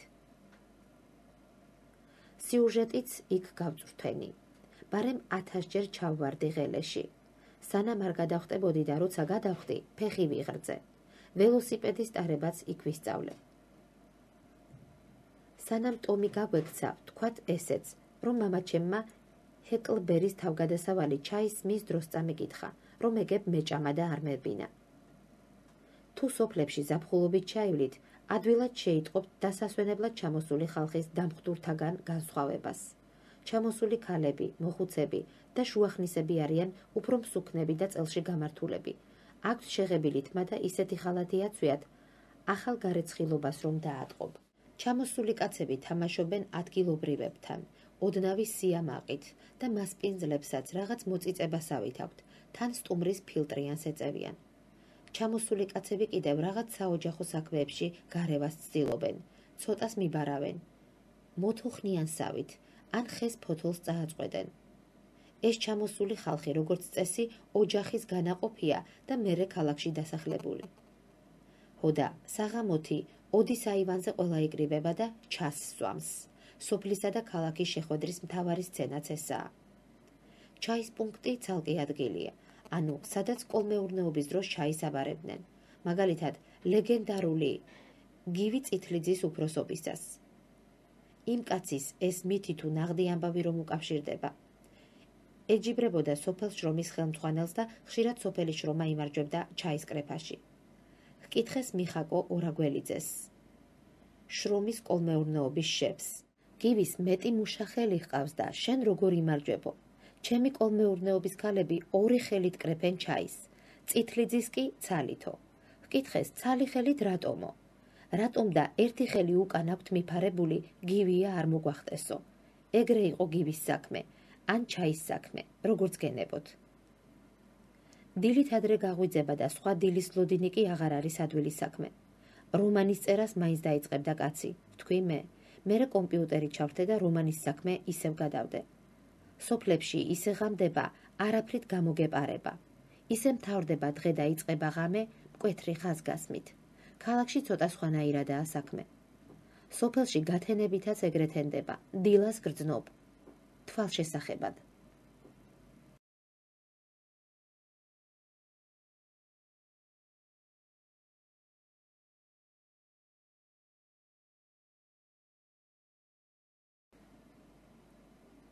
მიათე ფაილი, სიკვდილი, ომი. ჩემო ციცინათელა, რად მიჰფრენ ნელა-ნელა. ნელი ემღეროდა ხოლმე, ბოლომდე არ იცოდა, ფრაგმენტულად ახსოვდა. ის დროა გულზე პირველად რაღაც რომ გაწვევა ხოლმე, თითქოს უმიზეზოდ და აი მერე აბამ და აბამ მიზეზებს, რომ სახეზე რაღაც უცნაურმა გამონაყარმა დაიდობინა და ცუდად უნდა იყო, რომ ჯინსის შარვალი შენმა კლასელმა უკვე 5 გამოიცვალა და შენ 1 არა გქონია და ბაკურიანის სურათები განახეს მეზობლებმა და იქ ალბათ ვერასდროს წახვალ დასასვენებლად და ცუდად ხარ და ნეტავ იმ გოგოს თუ შეუყვარდები და ნეტავ მათემატიკა არ არსებობდეს და დეპრესიაც ეგ არის. ოღონდ ფიცავ თავიდან უმიზეზოდ იწყება. დამეჯერება, 7-8 წლის მერე ვაკვირდები ამ შფოთვებს დილდილობით. იმატებს და იმატებს. ნელიე კიდევ მღეროდა. და ბაბუა ჩემი ამოვიდა. თქვა, ომი დაიწყო, გოთვერანმა არ ძიმბამო. მანამდე სხვა სიკვდილები იყო. პირველად რაც მახსოვს, ბებია ჩემმა თქვა, საწყალი ფირუზიე გადაბრუნდა და მოკვდაო. ფირუზიე იყო ოდნავ მომწვანო, როცა კუბოში იწვა. მე ვფიქრობდი, სიკვდილი ასეთი რამაა, აუცილებლად უნდა გადაბრუნდე მეთქი და სულ გულაღმა წვებოდი, რადგან მითხრეს. მკვდრის უკან მობრუნება აღარ იქნებოდა, მერე გადავეჩვიე, ეგრე გადაეჩვიე ალბათ თავის დროზე ფირუზიეც და ყველა. სიკვდილი ნიშნავდა ჭირიან ქათმებსაც წვიმიან დღეებში, ეზოში გუბეებთან რომ ისხდნენ მობუზულები და თვალდახუჭულები. ამაზე საშინელი სცენა მე იშვიათად მინახავს. ხოლო 9 აპრილი ასე მახსოვს. საჭმელს მაჭმევდნენ და ტელევიზორს ვუყურებდი. უცებ წამომაყენეს და მაგიდის საპირისპირო მხარეს დამსვეს. ტელევიზორისგან ზურგით. 10-ში ჩემი დაბადების დღეა. რაღაც ნამცხვარს აცხობდნენ და დაიწვა. გვიან დავფიქრდი, როგორ უნდა დაჯდეს მსგავს ამბებთან კაცი, ზურგით თუ პირდაპირ, ამაზე სხვა დროს. ტელევიზორში დაღუპულთა შესახებ აცხადებდნენ. გარეთ მზიანი ამინდი იდგა, გაზაფხული სამინდი, პატარა ვიყავი. საბავშვო ბაღს ვამთავრებდი. იქ ერთი გოგო მიყვარდა, გონი მთელ ჯგუფსაც, ქრისტინა მირიანაშვილი. სანამ შინარ წაიყვანდნენ, ველოდი, თუნდაც ჩემთვის მოეკითხათ. მერე ფეხსაცმელებს ვაცმევდი, ეს იყო ჩემი სამიჯნურო რიტუალი და უცებ წარმოვიდგინე, ის რომ მოეკლათ. სრულიად უცნაური შეგრძნება დამეუფლა, შიში და ბრაზი ერთად და მალე გამიარა. გარეთ ბავშვები თამაშობდნენ, შევუერთდი. მაგრამ მალე ისევ დამიბრუნდა. ერთი ოზურგეთელი გოგო შეეწირა აპრილის დღეს. ლიხაურელი, ნინო თოიძე. ლიხაურშივე დაკრძალეს. თვეების შემდეგ ჩემი ნათესავები ავიდნენ სასაფლაოზე. მე ხელში 9 აპრილის კალენდარი მეჭირა. გარდაცვლილთა სიით, სამძიმრებით, ნაჩუქარი თუ საჩუქებელი ტიტებით და სხვა ლექსებით. იქ კი ხვებოდნენ. დედამისი იგონებს. დედა, სიზმარში ვნახე შავ ფეხსაცმელს ვყიდულობდიო. დედამისმა ვიკითხეო და ბედიაო, გათხოვდებაო. 4 აპრილს სურათი გადაიღო და 9-ში მომაკითხეო ფოტოგრაფმა. ცოტა ადრე გააკეთეო, უთქვამს ნინოს ღიმილით. ასეთი ამბები მესმოდა. მე კი საფლავის ქვაზე სურათს უყურებდი. ნინოს ადგილას ისევ ქრისტინა წარმომიდგა და დაბრუნდა ის ბრაზი, ყელში ბურთით და თვალში ცრემლით. ალბათ ეს ბრაზია, რომელიც ომებს იწყებს. უმწეობისა და შურისძიების შეჯახების ბრაზი. ალბათ ეს ბრაზია, მშვიდობაზე ფიქრს რომ გკარნახობს, პირველ გაელვებას თუ გაუძელი. გააჩნია როგორ ზიხარ, პირდაპირ თუ ზურგით. მერე მამიდა ჩემი გარდაიცვალა. მისი საფლავის ქვისთვის ვახდი მამაჩემს. ზუსტად 2 თვეში ჩემმა მეზობელმა, კარგმა კაცმა, ზედ ქორწილის დილით მოიკლა თავი. მართლა არნახული ამბავია. ვახტულია ერქვა. საცოლე სხვა რაიონიდან მოდიოდა თეთრი კაბით და ეგრეც მოვიდა. ამაზრზენი კინოკადრი იყო. ქორწილის სუფრა ქელეხად იქცა და მერე ომი დაიწყო. ჯერ მხედრიონი და სხვანი. სამოქალაქო ამბები, დაყაჩაღებები, ხალხს შუქის მოსვლის ეშინოდა, უთოები გადაყარეს. დედაჩემს ქურქი ჰქონდა, მოძვირფასო და უკუღმა იცვამდა, რომ არ წაერთმია ვინმეს ქუჩაში. მძიმე დრო, მაგრამ ბავშვობისას ამ ამბებს რაღაც უცნაურად აღიქვამ, ემოციურად, მაგრამ არამძიმედ. ჩვენ ომობანას ვთამაშობდით, ისინი ომობდნენ. ჩემი დეიდაშვილი, დათო, ნასროლ ტყვიებს პოულობდა და შინ მოჰქონდა. მეორე დეიდაშვილი, თეონა, დაჭრილებს გვმკურნალობდა. ომობანას მერე გავიხსენებ. სიკვდილი კი ჩვეულებრივი ამბავი გახდა, სიცოცხლეზე უფრო ახლობელი. დეპრესიებმა ეგრე იცის, ან მე ვიცი ეგრე რომ, როცა გამოვძვრები, მერე ყოვლის შემძლევ ხდები. ყველა იმ გამოგონილ თუ ნამდვილ მიზეზს ერთად ვებრძვი. სხვა საკითხია, სად ვიმარჯვებ და სად არა. თავისებური ომია ესეც, აკვიატებული და გარდაუვალი, არუნასავით.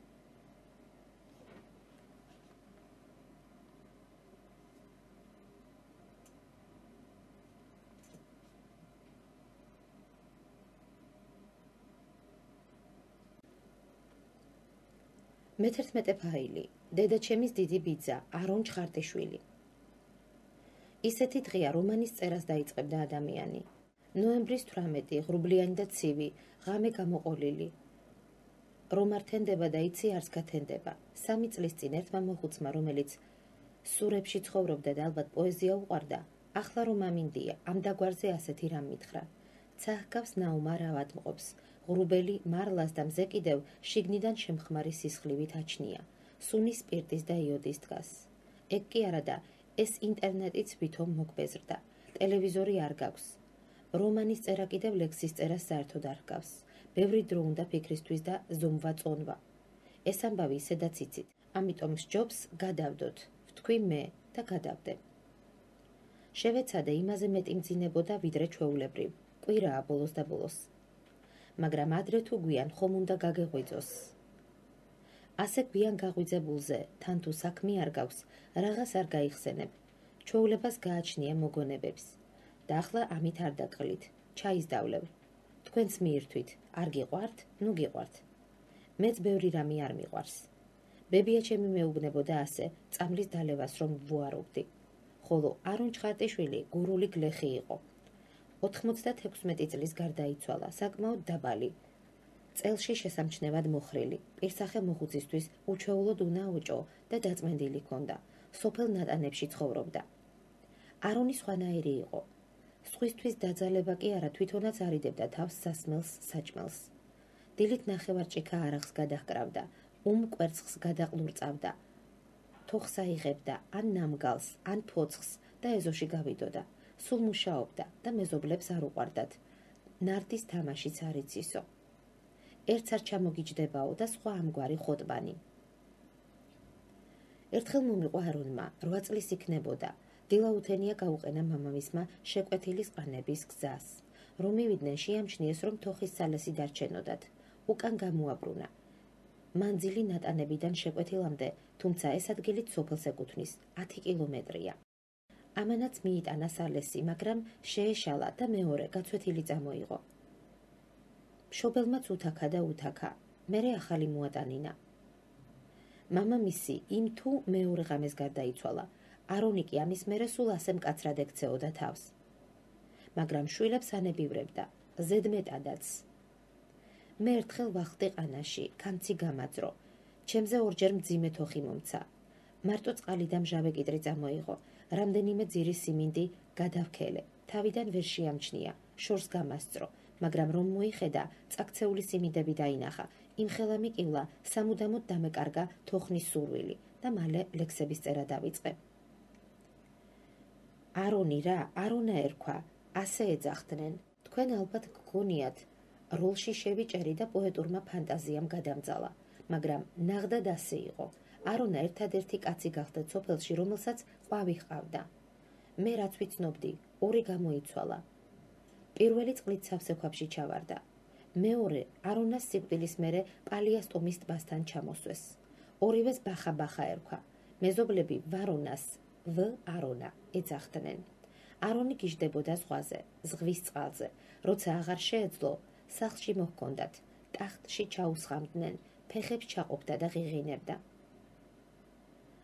რაღაც სიმღერა იყო ბოლშევიკების შემოსვლასა და მენშევიკების გაქცევაზე. არონს ჰქონდა ბოსელი, ანუ საძროხე, ანუ ახორი, ოღონდ საძროხე პირობითად. თხებიც იყვნენ იქ და საღორეც ჰქონდა მიდგმული. ზაფხულობით სულ ამ ბოსელში მივძვრებოდი და ოჯახში რწყილებს ვამრავლებდი. მე მიყვარდა ბაბუა არონა. არონას ისე რა, თოხნა შენ არ იცი და არაფერიო. ბოლოს წლების წინ ჩავედი. არონას ცოლი მოუგდა და ცალი-თვალით დაბრმავდა. მეორეზე დიდი ლიბრი დააჩნდა. როცა მივედი, ჯორკოზე იჯდა, გაზეთში გახვალ თუთუნს აბოლებდა, ჯიუტად არ ეწეოდა სიგარეტს და ძლივს მიცნო. ვეღარ ვმუშაობო. არ მამუშავებენო უпроსტორად. მე 1000-ად მომიყვა მეორე მსოფლიო ომის დროს ეზოში, თხმელების უკან გათხრილი სამალავის ამბავი. ეს სამალავი დღესაცაა. გაიხსენა, როგორ წავიდა პირველად კინოში, როგორ კანკალებდა ეკრანის წინა პლანზე მოსიარული ადამიანების შიშით მთელი ღამე, როგორ ჩამოვიდა პირველი ცირკი ოზურგეთში და მასხარების შოედან ზვერა. მარკესული ამბები იყო, წმინდა წყლის. და კიდევ ერთი, ტრადიციულად მოსაგონარი შემთხვევაც. ოღონდ მისი ბაბუის დროინდელი.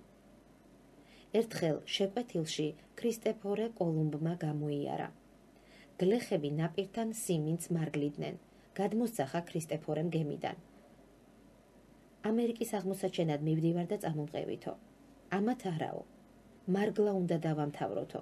მაშინ კოლუმბს გლეხების თანხმლები ქალებისთვის გადაუხედავს და შეხვეწნია. თქვენ მაინც წამოდითო. ამათმაც იუარეს. ნაც ვერ მივატოვებთო. მხოლოდ ერთმა ქალმა მოინდომა თავგადასავლებში ჩაბმა და გემისკენ გაიქცა. ქმარი გაწეულა ცოლის მოსაბრუნებლად, მაგრამ დანარჩენებს გაუკავებიათ. რა გინდა, ნატა, ასე ერქვა ქალს, თავისი ნებით წავიდაო. დაერქვა სოფელს ნატანები. არონა მალე იღლებოდა უკვე. 2 კვირაში ჩაწვა. ჩემს თვალწინ სასიკვდილო სარეცელზე სრულიად უგონოდ იქნებდა ხელს, თითქოს თოხნიდა. ყველა პირდაღებული ვუყურებდით. ოჯახის წევრები, ადრე მოქილიკე მეზობლები და ლამის მისი მეუღლის გადიდებული სურათიც.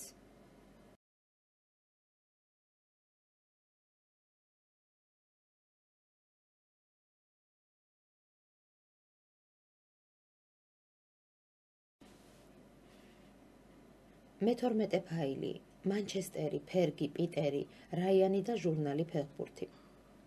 საჯარიმოში შეშლილმა დანიელმა ჩაირბინა. გაკვეთილების მერე სკოლასთან ახლოს მაგიდის ჩოგბურთს ვთამაშობდით. ერთხელაც უფრო საინტერესო რომ გამხდარიყო ჩვენი შეჯიბრი, გადავწყვიტეთ საფეხბურთო კლუბების სახელებით შევრკინებოდით ერთმანეთს. იყო ასეთი ჟურნალი, ფეხბურთი, მეგობარს მოჰქონდა ხოლმე, თბილისიდან ჩამოტანილი. და იქ გუნდების ჩამონათვალი ვნახეთ. ხოდა ერთ-ერთ მათგანს გერბზე წითელი დემონი ეხატა. მანერულობის ამბავი იყო თუ რაც იყო. ვთქვი, მე ვიქნები მანჩესტერ იუნაიტედი მეთქი.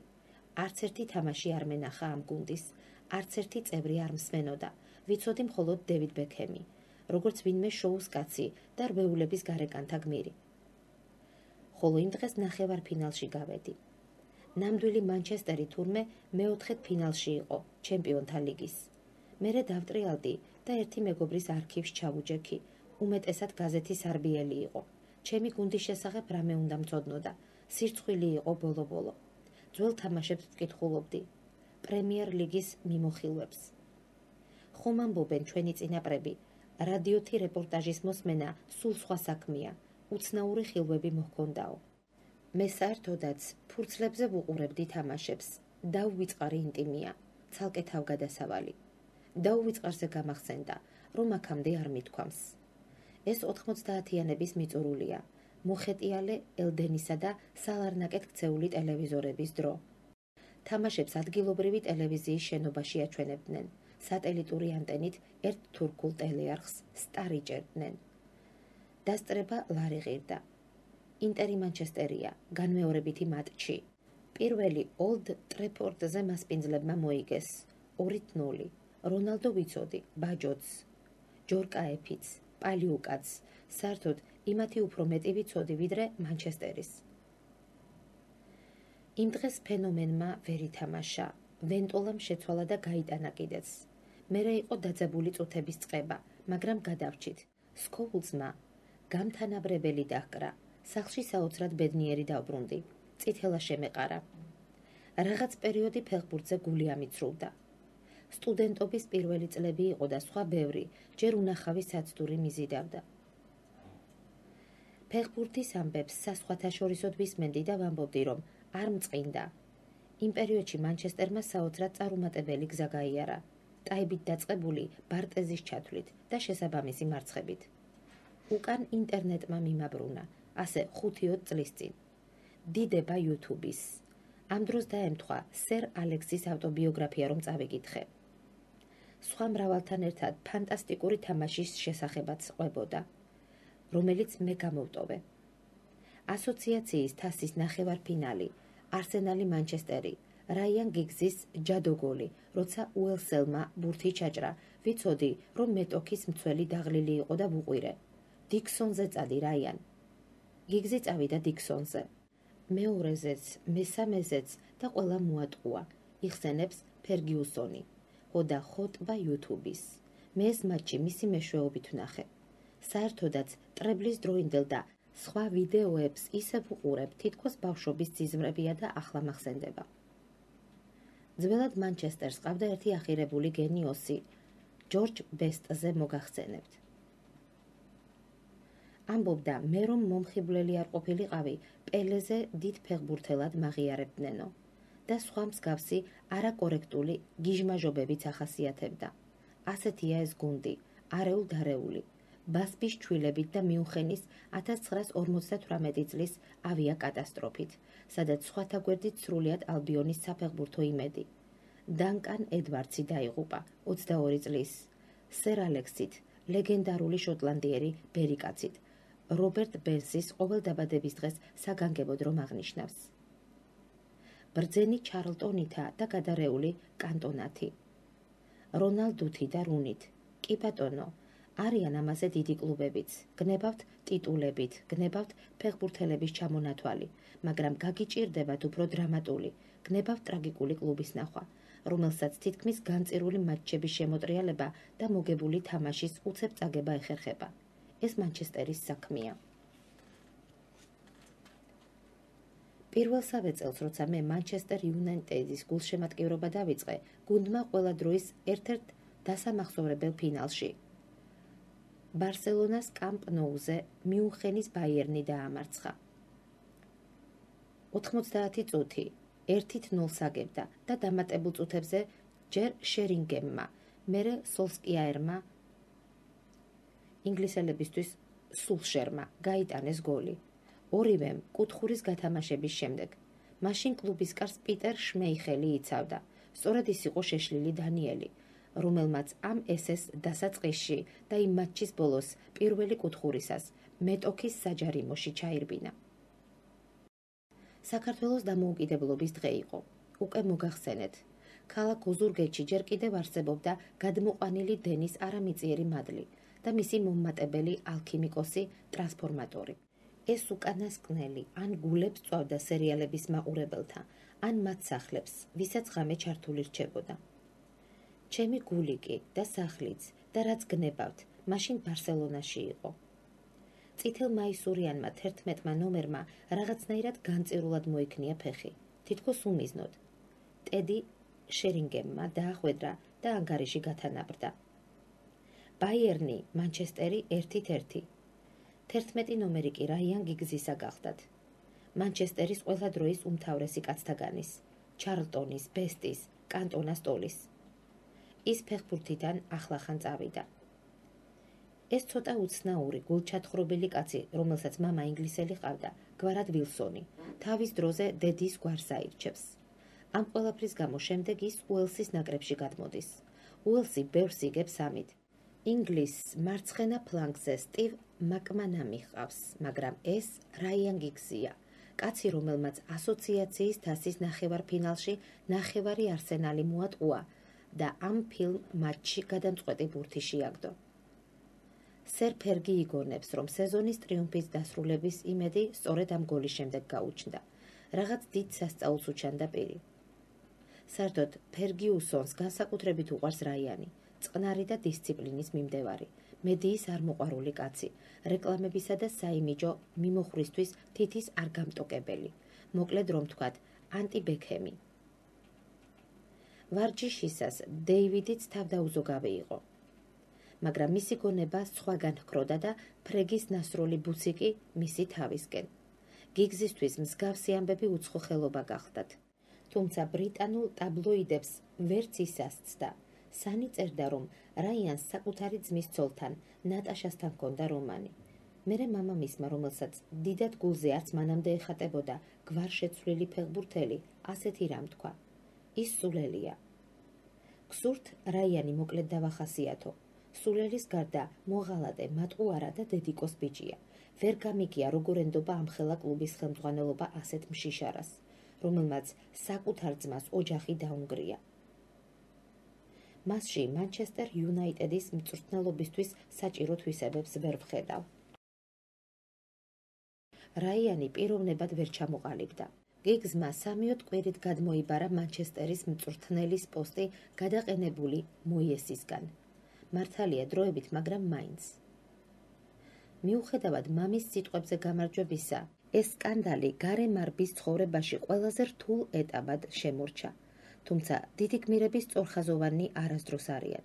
ცხადია, საკუთარი სიდიდე ვერ ამართლებთ, მაგრამ მეორე მხრივ მორალისტ დიდაქტიკოსებს პასუხი ადვილად გაეცემა. ცუდი და არ მისაბაძი საქმე მნიშვნელოვანი ხალხის ფონზე უფრო ცხადად ჩანს. მოკლედ, ასე იყო თუ ისე, გიგზი ამ ისტორიის კაცად არ შემორჩება მსოფლიოს. ჩვენი ის, როგორც ფეხბურთელი, ისე გვაინტერესებს. როგორც მაგალითად ბილი ჰოლიდეის სიმღერები და არა ბილი ჰოლიდეის პრობლემები სასამართლოსთან. გიგზი გენიალური მოთამაშე იყო. ამ სიტყვის სრულიად არაპათეტიკური გაგებით. მისი მოძრაობა, მანევრები, პასებიც არაპათეტიკურია. მე პათეტიკური ფეხბურთელებიც მიყვარს, მაგრამ რაიანის მნიშვნელობა მისი სტილის სისადავეში უფრო იგრძნობოდა. მოედანს სრულად ხედავდა. ამბობენ, რომ ოქროს გუნდში ამ კომპონენტით მხოლოდ სკოულს ჩამოუვარდებოდა. ფინტების დარგში პირველი იყო. გრძელი პასის უნარი ვეტერანობისასაც არ დაუკარგავს.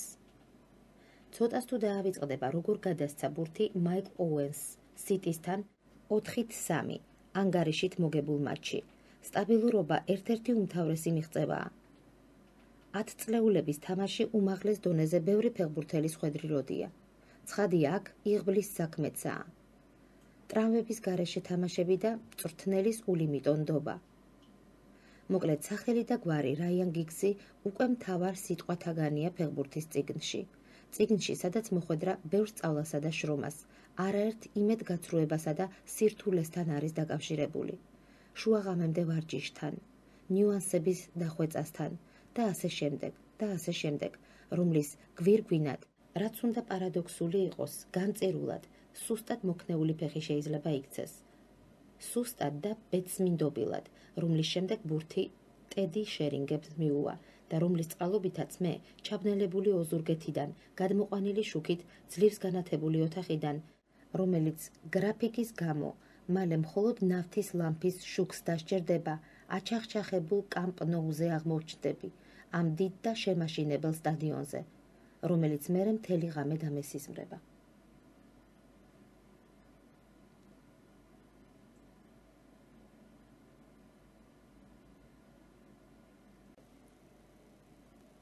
მე-13 ფაილი Game Over, ანუ დენდიანობა უშუქობის ჟამს. ისევ გადმოყვანილი დენი გამაძლიერებლით. მეზობლის სახლში ოდნავ მშუტავი ნათურა ინთებოდა. მწიფე კარალიოქს უფრო გავდა ვიდრე საკუთარ თავს. იქ გადასვლა მთელი რიტუალი იყო. გზა ვირტუალური გეგმების მოსაფიქრებლად, მერე რიგი და დაჯდომა. გამოგიტყდებით, ტექსტით თერაპიას ძნელად ვახერხებ. ერთადერთი რაც მშველის ხოლმე, ერთი შეხედვით გაცვეთილი გალური ფრაზაა. არ გაბედო სიკვდილი სანამ ცოცხალი ხარ. და არა იმიტომ, რომ ძველი სიბრძნეა, გალების და ასე შემდეგ, არამედ იმიტომაც, რომ ერთხელ კონტრას ერთ-ერთი ტურისას მომკლეს და დარწმუნებული ვარ, იმ ჩემმა ბავშვობის მეგობარმა ეს ფრაზა ისე მითხრა, გაგონილიც არ ქონდა და მას მერე სულ მაძლიერებს. თამაშობა თაგან გურიაში კომპიუტერის შემოსვლამდე ცხადია ომობანა და სახლობანა უპირატესობდა. სხვა ბრძოლები იყო, იქ მართლა ვმარცხლდებოდით და ვიმარჯვებდით. უფრო ნამდვილად, ვიდრე მერე, პიჯაკები რომ ჩავიცვით და ჰალსტუხები მოვიზომეთ. აქანე ხომ არ ავაშენოთ სახლი. თავი ტომ სოიერი მგონია, ჩემს მეგობარს ვეკითხები. რაით, მეკითხება. დიდი მინდორია, პატარა ღელე ჩამოდის. ჩემი ნალია დავშალოთ და იმფიცრებით. ეს ჩემი აზრია. დაშლისას შეგვიპყრეს და მაგრად მიმბეგვეს. პირველად მაშინ მომინდა ჯერ თავის მოკლა და მერე უფროსებზე შურისძიება. თუმცა ეს დამცირებაც გადავიტანე. სხვა თამაშები არსებობდა და იმითომ. აქ ხომ არ ავაშენო სახლი, ახლაც ვკითხულობ ხოლმე, რითი ახლაც მპასუხობენ. მაგრამ ახლა ჩემი ნალია მაქვს და იმას დავშლი. ჰო, წავუფილოსოფოსე, თქვენ ნუ შეშინდებით. შიში ვერ იხსნის სიკვდილსა. მით უფრო კონტრაში, ტანკებში და მარიოში. დენდიანობა გურიაში ახლა ჩაცხრა. კაუნტერები და ფეხბურთებია, როგორც სხვაგან. სხედან ბავშვები ინტერნეტ კაფეებში და იშვიათად სახლში, თუ კომპიუტერი აქვთ და ამბობენ, მომკლეს და კიდევ.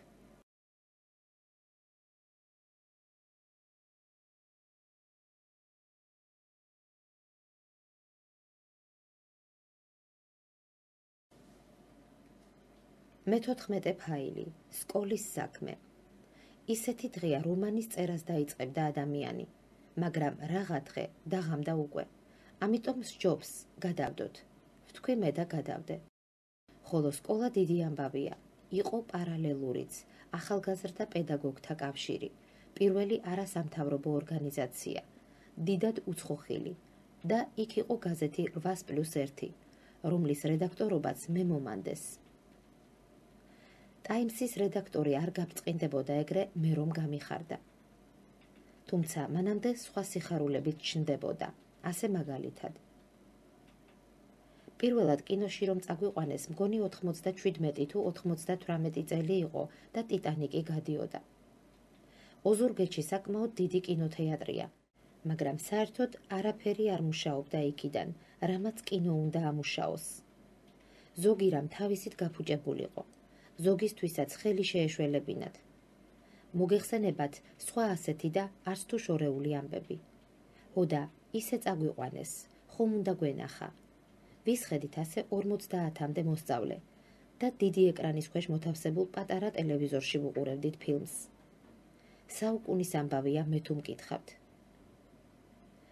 ზოგადად სასკოლო გასვლები ორ ნაწილად იყოფა. ერთი ლეგალურია, მეორე ნაკლებად.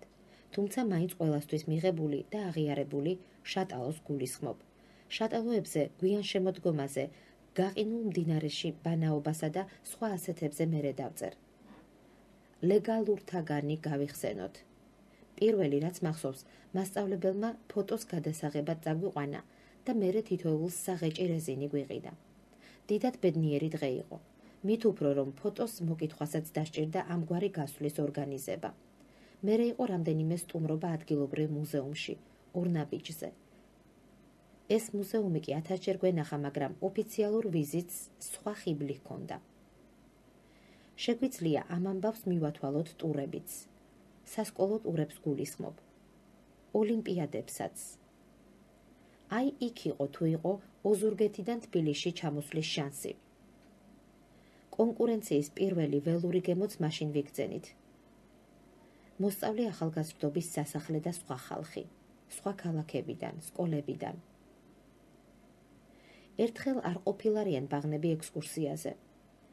შეგრობდა ფული და ვიქირავეთ თანაკლასელის მამის იკარუსი. არც მზე იყო, რომ ქუთაისამდე ფრთები დაგვწოდა და არც არაფერი. მაგრამ ჩვენი იკაროსი რამდენჯერმე ჩავარდა ზღვაში. ხოდა ერთად ვაკეთებდით. დანგრატი, მანგრატი, მაიცეპლენიის ბრალი იქნება, გელათი და სათაფლია. მერე ჭამა, სმა და სხვანი მომყოლნი საქმენი მწვანეზე. საქართველო ნორვეგიის საფეხბურთო რკენის მოსმენა რადიოში. ეს უკანაგზობისას, მოკლედ, ესეც კარგი იყო. იმაზე უკეთესი კი ის იყო, გურიაში რომ იტყვიან. იმის თქმა მინდოდა, რომ ეს გასვლები არათუ სასურველი, საჭიროა. ხან ცოტა თავქარიანიც. აი მასწავლებელი რომ გაბავშვდება, ეგეც მოქმედებს მოსწავლეზე. რაღაც უცნაურ და ახალ წარმოდგენებს ბადებს. ხოდა გავიდეთ ხშირად სკოლიდან. არა უკან მოუხედავად, რა თქმა უნდა, ამგვარი საქმეები უპირველესად უკან მხედველ ცალთვალს გულისხმობს. ანუ ისე გავიდეთ, რომ სკოლიდან გასვლა ერქვას და არა ეზოდან. თუნდაც კინოში მივდიოდეთ და იქ პატარა ტელევიზორი იდგეს. ამას პლუს ის უდრის სიყვარულს. ეს იყო კლასიკური ფორმულა, რომლის კედლებზე წერაშიც ელემენტარული მათემატიკის გაკვეთილები ყველას დაგვეხმარა. ამ საგანში სრულიად უუნაროებსაც კი, მაგალითად ისეთებს როგორიც მე ვარ. სხვა საქმეა, რომ ზოგჯერ პასუხი მცდარი აღმოჩნდებოდა ხოლმე და კედელზე ღარჩებოდა მყარად. მერე დრო, ყველაზე ულმობელი და მე თუ მკითხავთ, უსამართლო მასწავლებელი, მოდგებოდა და შლიდა ახალი მოსწავლეებისთვის. სკოლაში კიდევ ეგრეა. კლასში ყველას ერთი გოგო უყვარს, თუნდაც სხვაც ბევრი იყოს ლამაზი. თქვენც მშვენივრად იცით ეს ამბავი. უამრავ სხვა ჭირსა თუ სიკეთესთან ერთად ადამიანები ამკვიატებლებიც ვართ. ნუ მოყვებით ახლა ამის თაობაზე ფსიქოანალიტიკურ წიაღსვლებს. შორს წავიყვანს. უბრალოდ უკან მივიხედოთ და ჩვენი ტკბილმწარე სიყვარულები გავიხსენოთ. ზოგჯერ სულაც გაუთქმელი და შემდეგ ომობანას თამაშებში მოხდილი, როცა მეზობლის ბავშვს ისე გამეტებით ვესროდით სათამაშო ავტომატის ვირტუალურ ტყვიებს, თითქოს ყველაფერში ის ყოფილიყოს დამნაშავე, ყვირილით, მოგკალი, მკვდარი ხარ. და პასუხად გვესმოდა, ამცდა, აგერ ჩამიარა. ნაკლეიკებით თამაში ხომ გახსოვთ, ხელებ გადატყავებული ბრუნდებოდი შინ, ტურბოებისა და ფინალ 94-ის კოლექციონერები. რაც მეტი გვქონდა, იმით ვაწონებდით თავს ჩვენი სიყვარულის საერთო ობიექტს. კიდევ ჩხუბით, ან თურქეთიდან ჩამოტანილი ბოტასებით, ან თბილისიდან ჩამოტანილი სნიკერსით. ზოგი იმითაც, რომ მამამისმა ვიდეო იყიდა, სახლში გადმოყვანილი შუქი ჰქონდა და წუხელ დვაინოი უდარს უყურა. ან უაზრო ხმამაღალი ლაპარაკით. სწავლით თავის მოწონება მე არ გამიგონია. იქნებ სადმე ხდებოდა კიდეც, ჩემს სკოლაში არა. ბაღში მახსოვს შეყვარებულს ფეხსაცმელებს ვაცმევდი წასვლის წინ და სანამ მშობლები არ მოაკითხავდნენ, ველოდით მე და ჩემს წასაყვანად მოსული მამაჩემი. აი სკოლაში პირიქით, დესტრუქციული სიყვარული იყო წინა ფლანგზე. ჩანთის არევა, წიგნების დაჩხაპნა, თმების აწეწვა, მოკლედ თქვენთვის კარგად ნაცნობი და უცნაურ საცნაური ყველა საქმე. ეს სიყვარულის ახსნა ხომ საერთოდ მაგიური სიტყვა შეთანხმებაა. როგორც ფეხბურთელი ვეღარ დადგება ჩემგან, ისე მეგონა რომ სიტყვა მიყვარხარს ვერ წარმოვთქვამდი. ნამეტანი რთული ამბავი იყო, ნამეტანი. სადღაც მე-7 კლასში გავიგე, რომ ვიღაც გოგოს იქით აუხსნია სიყვარული, ბიჭისთვის და დიდად გავოცდი. მანამდე ეს გადაულად ცალმხრივი საქმე მეგონა. თან ამ ახსნას რაღაც ფორმულა ჰქონდა, კლასიკური სიტყვების კომბინაცია, რომელიც ქიმიის გაკვეთილივით უნდა დაგეზებირებინა. მაშინდელი Facebook-ი მეგობრობის დღიური იყო. იქ ეწერა მთელი CV და relationship-ები და სხვა ყველაფერი ჩვენ შესახებ. სიტყვა სიმპათია პირველად იმ როევლებიდან მახსოვს. თქვენი სიმპათია? ისმებოდა კითხვა და მერე ჩამჭრელი, ანტიპათია. და ლეგენდარული საღეჭი რეზინი პატარა გოგოთი და ბიჭით. ჩემს პატარა ქალაქში ძნელად რომ იშოვებოდა. ძვირი ღირდა და უცნაური გემო ჰქონდა. აი სწორედ სიყვარულივით. აღარც კი მახსოვს, ბოლოს როდის დავღეჭე და გადმოვაგდე. არა, თქვათ ეს, ერთი შეხედვით უხეში სიტყვა, გადმოვაფურთხე. მასთან ერთად ჩემი ბავშვობის სიყვარულებიც დაცვივდა სადღაც. კევმა ფეხსაცმელზე მიწებება იცის, ვეღარ მოიშორებ. გურიაში, ბავშვობაში, როცა საქმე და დარდი ნაკლები იყო, ჩემი მაღვიძარა ხან ერთი, ხან მეორე სოფელში, ბებია ჩემების ხმა იყო, ქათმებს რომ უხმობდნენ, მოჭიის, ჭის. მე მგონი ყველაზე უფრო დრო მაღვიძარებს ცვლის, უფრო ზუსტად რომ თქვათ, მაღვიძარების ცვლილება მიანიშნებს სხვა დანარჩენს.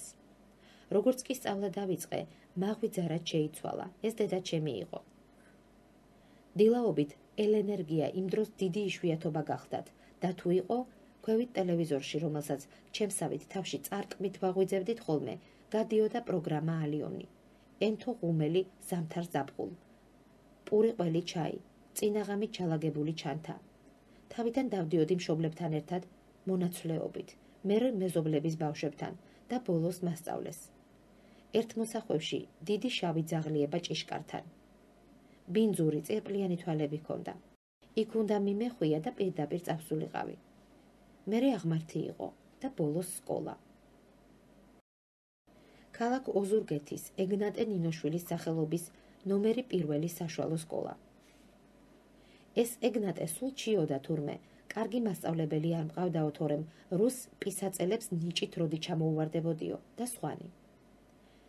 ჩემ სკოლაში კი კარგი მასწავლებლები იყვნენ. ნაწილი მათგან გარდაიცვალა. იმის თქმა მინდა რომ უმეტესი ცოცხალია და დღესაც ასწავლის. გონი ყველა სკოლაში რუსულის კაბინეტში 2 აუცილებელი სურათი უნდა ყოფილიყო. თითქოს კედელს შეზრდილი, ძევაჩკას პერსიგამი და აპეაც დვოიკა. განსაკუთრებით ეს ტიპი, ჩაჭრილი, საცოდავად ოთახში მდგარი მიახლობლებოდა. მეგონა აფერისტობდა და როგორც კი საყვედურები მორჩებოდა, უცებ გავარდებოდა სათამაშოდ. აბა ბავშვებო, საბირაიმ ურაჟაი, მოსავალი. ურაჟაი, ურო და ჩაი. ვიმახსოვრებდი და იმ ოროსან ტიპს ვუყურებდი და ძალიან მინდოდა ოროსანი ვყოფილიყავი. გარეთ ხომ სწორედ ოროსნების ამინდი იდგა. თბილი შემოდგომა და მრგვალი ვირო. მომჭერით თავი პათეტიკისთვის და მერე კიდევ მეორედ მომკალით. თუ ასე არ იყოს, სკოლაში რომ ავედი, წლები გასულიყო, ცარიელში, არ დადეგებისას. ისეთი საქმე დამემართა, სადმე დაშორებულ შეყვარებულს რომ დაინახავ. კისერში ბურთი და ბურთს იქაც ვთამაშობდით ნაცვნარში. და სხვა ამბებიც ბუნებრივია, გასწრობანა, შატალო და ასეთიც. დავალება სახლში დამჩა მეთქი და წადი მოიტანეო. წავედი და გზაზე დავწერე. 1 კილომეტრ-ნახევარი კი უნდა მეარა, ხო და გზებს მიუბრუნდეთ. რადგან სკოლაზე და მასწავლებლებზე წერა დავიწყე, ეს ამბავი არანაკლებ საყურადღებოა. მთელი თავისი გამოგონილი, მაგრამ მაინც მნიშვნელოვანი მისტიკურობით. ერთ ქუჩაზე იყო მონაკვეთი, უსახლო, მხოლოდ ჩაის ბუჩქებით. ყველაზე უფრო იმ ნაწილის გავლა მეზარებოდა. შეიძლება მეშინოდა კიდეც. მსოფლიოში უგრძეს მანძილად მეჩვენებოდა. თავის დასაძვრენად მოვიგონე. სკოლის მასწავლებლებს სახელგვარებს ვუნაცვლებდი. მაგალითად ასე. ქეთევან კიღურაძე, ლუბა ჩუბინიძე, ანუ რეალურად ქეთევანი გახდა ჩუბინიძე. ეს იყო ჩემი იმ მონაკვეთისეული ამოცანა. პირველი ლექსებიც იმ გზაზე დავწერე. მიჩხუბია კიდეც და წავქცეულ ვარ და საათობითაც გავჩერებულ ვართ ფეხბურთზე საუბრისას. გადმოცემებით რომ ყვებოდით მატჩის პერიპეტიებს. ძაღლი, რომელიც გზამკვლევი იყო, ცხადია და სამწუხარო, 2-3 წელიწადში გაქრა. მაგრამ მე უკვე ვიცოდი მიგნება და ერთიც.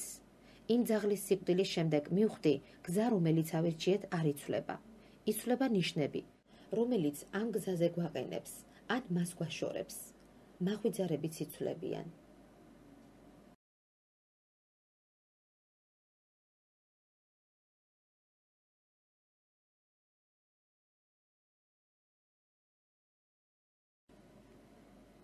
მე-15 ფაილი, ეპილოგი.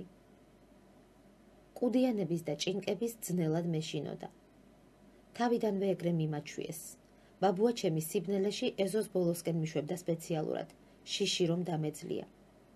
მამა ჩემი ზღაპრების ბოლოს მარწმუნებდა, რომ სულები არ არსებობენ და ლოგინის ქვეშ მახედებდა, სადაც მეგონა, რომ მაქციები იქნებოდნენ ჩასაფრებული და სადაც მხოლოდ ჩუსტები მხვდებოდა.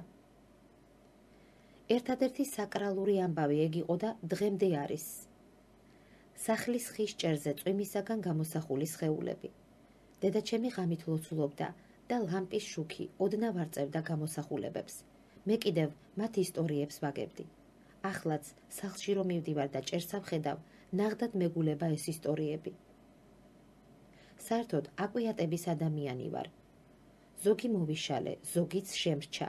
აი დილით გზაზე ერთი მოურჩენელი ახირება გამახსენდა. ვიქნებოდი ასე 5-6 წლის, ჩემს სოფელში, სურებში, მე და მამიდაშვილი, გელა შუა ცეცხლზე ტყვიას ვადუღებდით და ჯარისკაცის მიწაში ამოთხრილ ფორმებში ვასხამდით. სათამაშოები რომ მქონდა. ჰოდა მოპირდაპირ მთაზე მოძრავი შუქი დავინახეთ. გელამ მითხრა, მიწაზე ჩამოვარდნილი ვარსკვლავის ნაწილიაო. სრულიად უბრალო ამბავი მძაფრი კინოკადრივით ჩამრჩა. ყოველდღე მახსენდება და გულუბრყვილოდ ვფიქრობ, რა იყო ის ნათება. მართლა ზეციური მნათობის ნატეხი თუ კაცი ფარნით, რომელიც ტყეში დაკარგულ ძროხას ეძებდა. ალბათ ეს არის ჩემი ცხოვრების მთავარი კითხვა. დასასრული. ჩაწერილია სტუდიაში ცოდნა. კითხულობდა შორენა ასლამაძე, ოპერატორი ინდირა დიასამიძე, თბილისი 2015 წლის 19 მარტი.